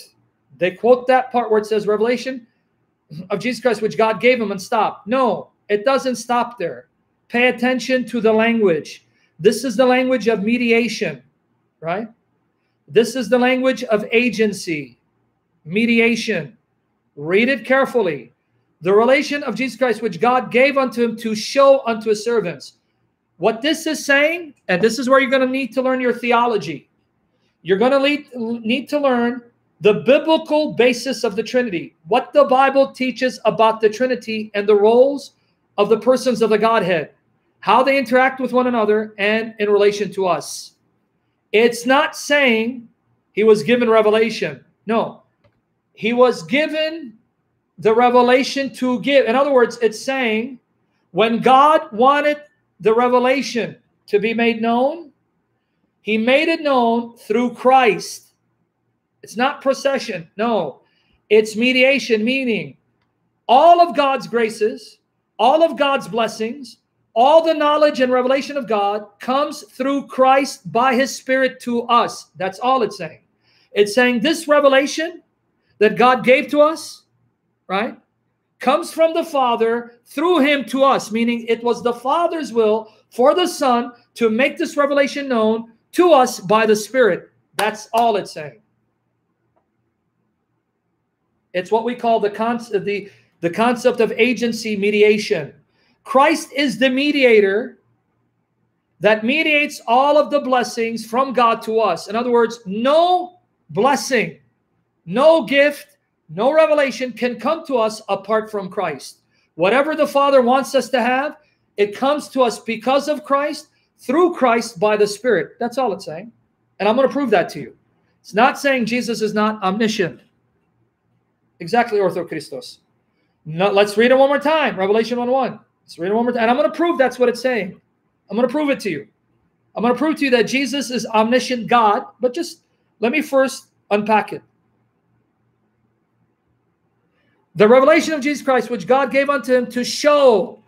Why did he give it to him? It's not he gave him something he didn't have.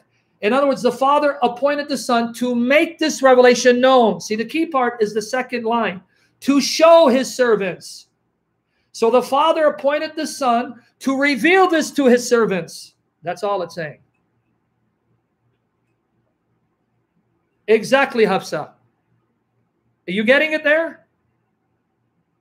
I'm going to prove to you that the Holy Spirit is involved as well. It's from the Father through the Son by the Spirit. So what this is saying is the Father appointed the Son to make this revelation known to us by the Spirit. Now let me show you the role of the Spirit. Are you ready?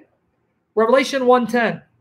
Where is the Spirit in this triune activity? Revelation 1:10. Watch. I was in the Spirit. Oh, there he is. On the Lord's day, and heard behind me a great voice as of a trumpet. Now let's read verse 11 to see what the voice told him and whose voice was it. Verse 11, watch.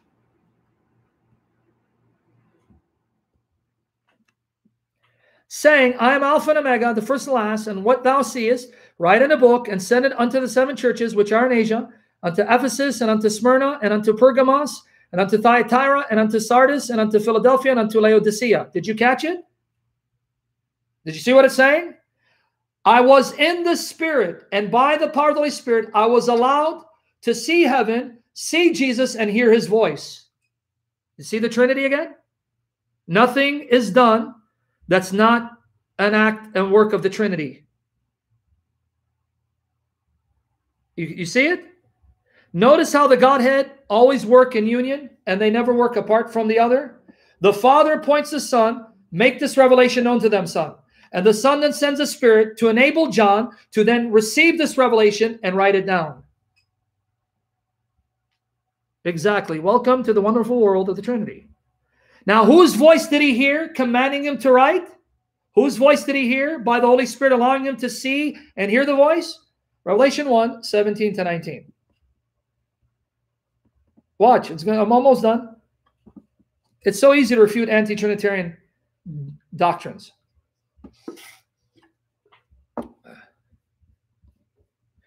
And when I saw him, meaning saw the one whose voice, right, spoke.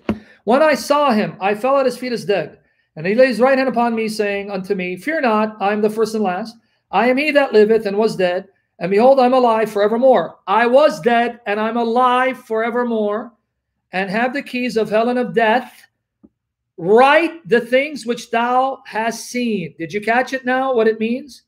The Father appoints the Son to make known this revelation, a relation that the Father, Son, and Holy Spirit share in common. And when the Son shares this revelation, he does so by the Spirit being sent to John to enable John to hear the Son and see the Son and write down what the Son wants him to hear and receive. Thank you, Maftahi. Ephesians 1:3 captures it perfectly. Ephesians 1:3. Blessed be the God and Father of our Lord Jesus Christ, who hath blessed us with every spiritual blessings in heavenly places in Christ. No, Jimmy, the ones who brought this up were so-called Christian heretics. I think it was a Jehovah's Witness. It wasn't just Muslims. It was a Jehovah's Witness that used this against me just recently in the comment section.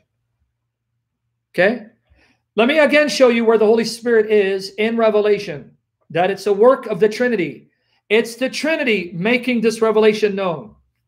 Revelation 1:10 you read. Now let's read Revelation 4, verse 2, but we're going to read verses 1 to 3. Revelation 4:2, but we're going to read verses 1 to 3.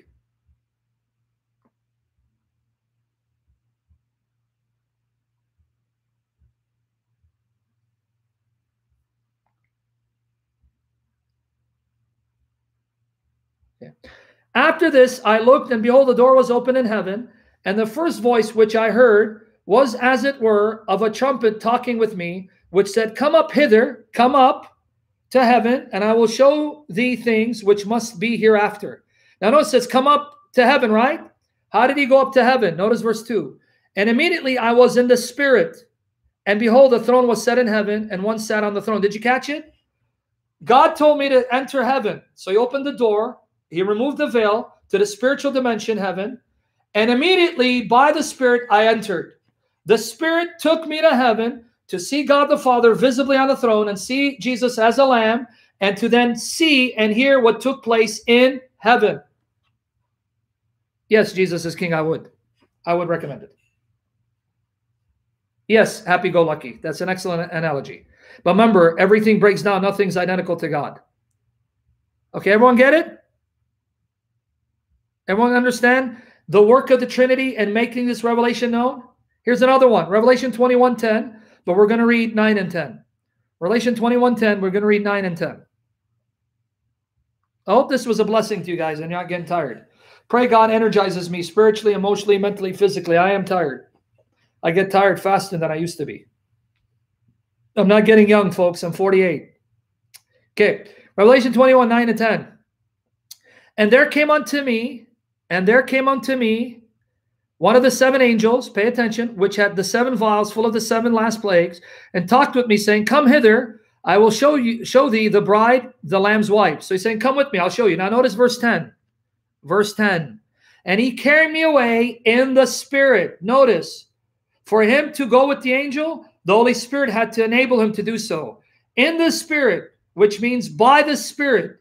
Because of the Spirit, I was able to travel with the angel and see what the angel wanted me to see. Let me show you again the other places where the Holy Spirit appears.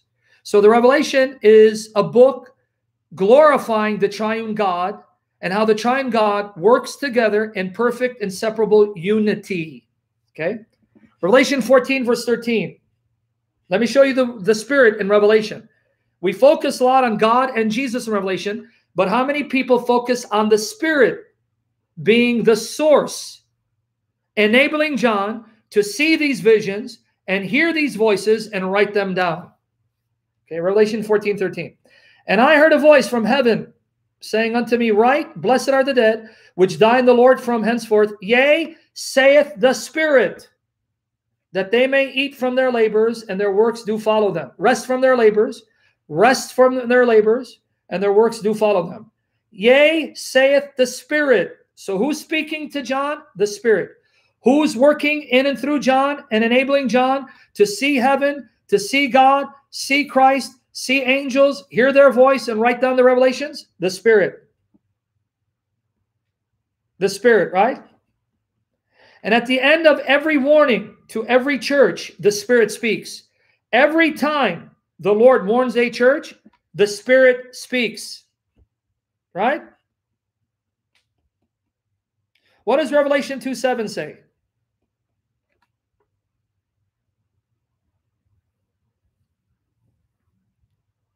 Watch here. Revelation 2:7.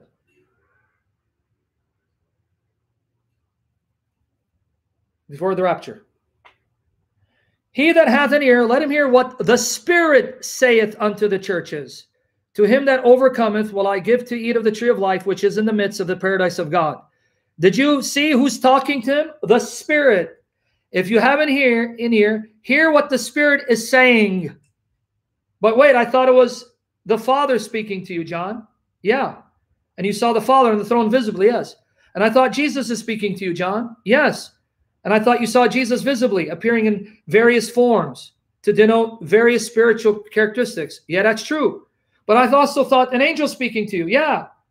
And now the Spirit? Yes. All of the above.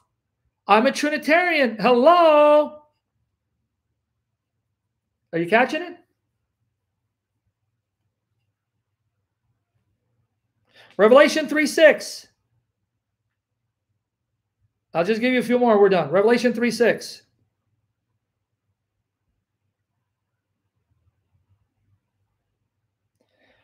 He that hath an ear, let him hear what the Spirit saith unto the churches.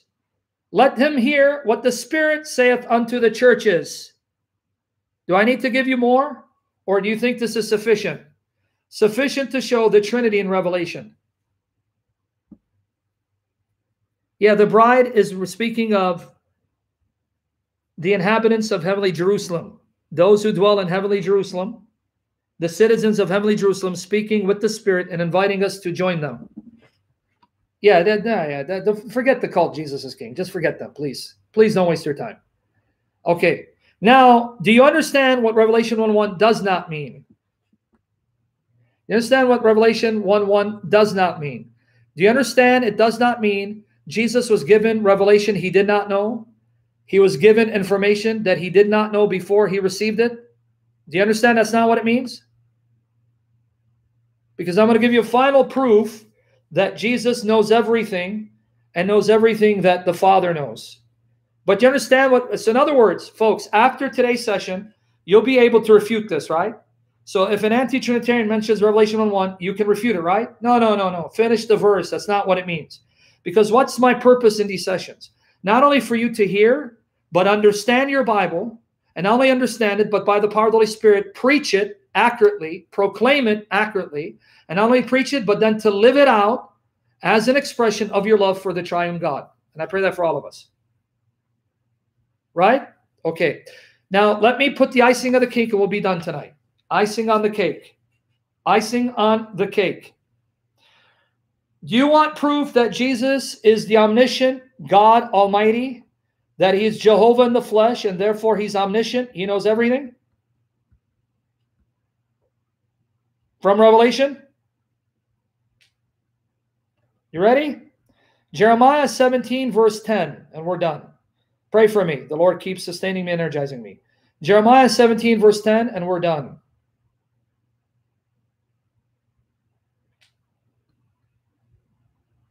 Poor Anna. Now read, Anna, and everyone else, read. God is speaking, Jehovah is speaking. I, the Lord Jehovah, search the heart and try the reins, even to give every man according to his ways and according to the fruit of his doings. Now, Protestant, what I'm going to ask you to do is I'm going to ask you to quote this lengthy section, but before you quote, follow me. You're going to quote Revelation 2, 18 to 23, and then right away put Jeremiah 17, verse 10. Sarah, God bless you, sister. You're an Assyrian? We got to meet, sister. You're blessing me. Unfortunately, from my experience, most Assyrian women, they've been punishing me. Starting from my poor mom to my not-so-poor sister, and then my ex-wife. Okay, Revelation 2, 18 to 23, and then 17, verse 10. Revelation 2, verse 18 to 23, and then 17, Jeremiah 17, verse 10. Guys, read with me. Read. Who's speaking? Revelation 2, 18 to 23. Who's speaking? And unto the angel of the church in Thyatira write, who's speaking? Got to catch it. And unto the angel of the church in Thyatira write, these things saith the Son of God. Who's speaking? The Son of God. Who hath his eyes like unto a flame of fire, and his feet are like fine brass. Now the Son of God is speaking. Go back and read 18. You got to read it. The Son of God is speaking. I know thy works and charity, meaning love. I know your love. I know what you're doing. I see what you're doing. And I know your service and your faith and thy patience and thy works. And the last to be more than the first. You've done more works now than you did when you first started. But now notice what he says. Notwithstanding, I have a few things against thee, because thou sufferest that woman Jezebel, which calleth herself a prophetess, to teach and seduce my servants to commit fornication and to eat things sacrificed unto idols. Unto idols. Now watch here. Okay, read. Go back and read, folks. And I gave her space to repent of her fornication, and she repented not. I gave Jezebel time to repent, but she's so wicked, she doesn't fear me and refuses to repent. So what am I going to do to her? I, the Son of God, what am I going to do to her? 22, notice 22. Behold, I cast her into a bed, and them that commit adultery, meaning spiritual adultery, with her into great tribulation. I'll bring trials upon them, except they repent of their deeds. Now notice 23, what the Son of God says. And I will kill her children with death. It's not about little children. It's not about spiritual children. Those who follow her, believe in her, who then obey her teachings. Her spiritual children, I'm going to strike them dead. And when I do, Son of God speaking, all the churches shall know that I am he, I, the Son of God, am he, which searcheth the reins and hearts, And I will give unto every one of you according to your works. That's what the Son of God said. But now pay attention to Jeremiah 17:10. I, the Lord Jehovah, search the heart and try the reins, even to give every man according to his ways, according to the fruit of his doings. Now do me a favor, Protestant. Sorry, bro, to tire you out. Post Revelation 2:18, Revelation 2:23, and Jeremiah 17:10 back to back. Revelation 2 verse 18, chapter 2 verse 23, and Jeremiah 17 verse 10. Let's see who's speaking.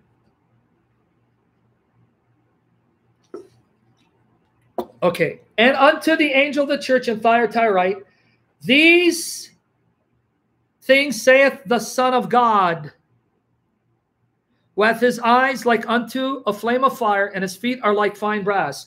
And I will kill her children with death. I, Jesus, have the power to strike people dead and make them alive. I have power over life and death. Who do you think you are? Only God has that power.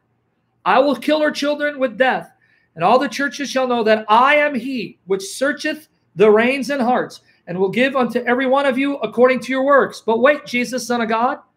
That's what Jeremiah quotes Jehovah saying. Jeremiah 17 verse 10. I, the Lord Jehovah, search the heart. I try the reins, even to give every man according to his ways and according to the fruit of his doings. Why does Jesus, the Son of God, take the words of Jehovah and apply it to himself? Jehovah says, I am Jehovah that search the hearts, and I test the reins, the inner thoughts, even to give to every man according to his ways, according to the fruit of his doings. Then Jesus comes and says, then the churches will know that I am he, the Son of God, who searches hearts and tests the minds, the reins, and I repay everyone according to the fruit of his doings. Jesus, why are you taking the words of Jehovah in Jeremiah 17:10 and applying to yourself? And why are you, Jesus, saying, from heaven you have the power to kill people dead that deserve it, to strike them with illness, or to heal them and give life, when only God in heaven has power over life and death? Why are you claiming these things, Jesus, Son of God? Okay, now, for a treat, we're going to end it with the Jehovah's Witness Bible. We're going to end it with the Jehovah's Witness Bible for a treat. How does the Jehovah's Witness Bible read, folks? Now, again, Protestant, we're done right after this, I promise, man. God bless you for your endurance and preserve you and your family. We're going to read from the Jehovah's Witness Bible, Revelation 2, verse 18, Revelation 2, verse 23, and Jeremiah 17, verse 10, in that order. Jehovah's Witness Bible, Revelation 2, verse 18, Revelation 2, verse 23, Jeremiah 17, verse 10. Guys, read. Jehovah's Witness Bible, read. To the angel of the congregation at Thyatira write, these are the things that the Son of God says, the one who has eyes like a fiery flame and his feet are like fine copper. And I will kill her children with deadly plague, so that all the congregations will know that I am the one who searches the innermost thoughts and hearts, and I will give to you individually according to your deeds. Jehovah's Witness Bible, Jeremiah 17:10. I, Jehovah, am searching the heart, examining the innermost thoughts, to give to each one according to his ways, according to the fruitage of his works. End of story, folks. Even in the Jehovah's Witness Bible, Jesus speaks as if he's Jehovah God of Jeremiah 17, verse 10. Did you catch it? Even the Jehovah's Witness Bible, has Jesus taking the words of Jehovah in Jeremiah 17:10 and applying it to himself. So guys, let me ask you a question. Jehovah searches the hearts of every creature, and he tests the innermost thoughts of every creature. And then he's able to repay you according to what you deserve. And he repays you perfectly. What kind of attributes must Jehovah have to know your exact thoughts, your exact desires, in order to be able to then repay you perfectly for what you deserve? What kind of attributes must Jehovah have?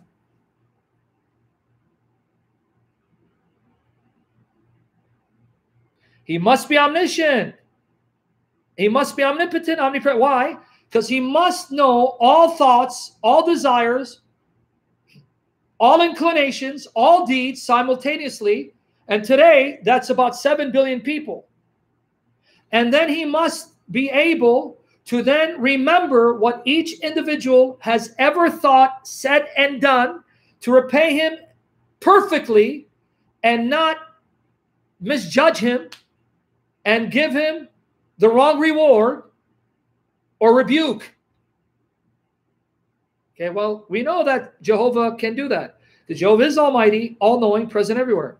But then Jesus says that about himself. Jesus says, the churches will know that I am the Son of God, who searches the hearts and tests the innermost thoughts, the reins, the kidneys, and I will repay everyone according to what they have done.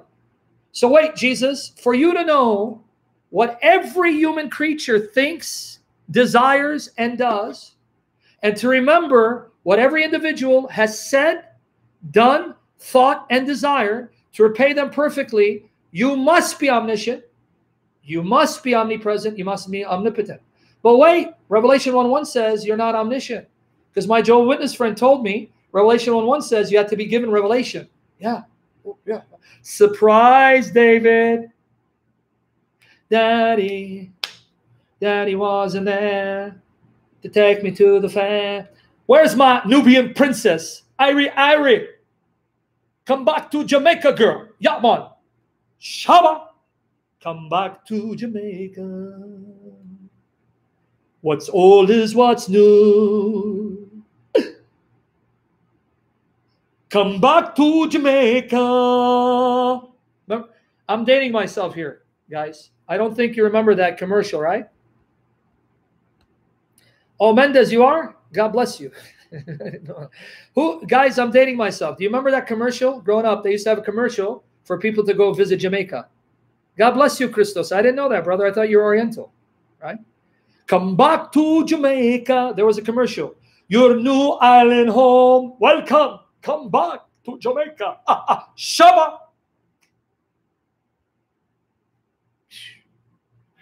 Shaba. Lord willing, get your questions ready. Here's what I'm going to tell you to do. Tomorrow, Lord willing, tomorrow, 4 p.m. Eastern Standard Time. 4 p.m. Eastern Standard Time, I'm going to do a live Q&A. Write out your questions so you don't forget, and make sure you come with questions. God willing, I'm going to take your questions as the Spirit leads me to. Thank you for the super chat. Thank you, Chuk. Thank you, guys, for your support on Patreon and PayPal. You know who you are. May the Lord Jesus reward you for partnering with me and my daughters. Guys, pray God will preserve the blessing that he has provided through you for my daughters. Provide for our daily needs. Watch over my daughters and I. Bring them to me sooner than later so I can raise them up in the love of the Lord. Pray that my health remains until it's time for me to go, and that I get holier for the glory of Christ, and that I continue to teach you for the glory of Christ. Christ has died. Christ has risen. Christ will come again.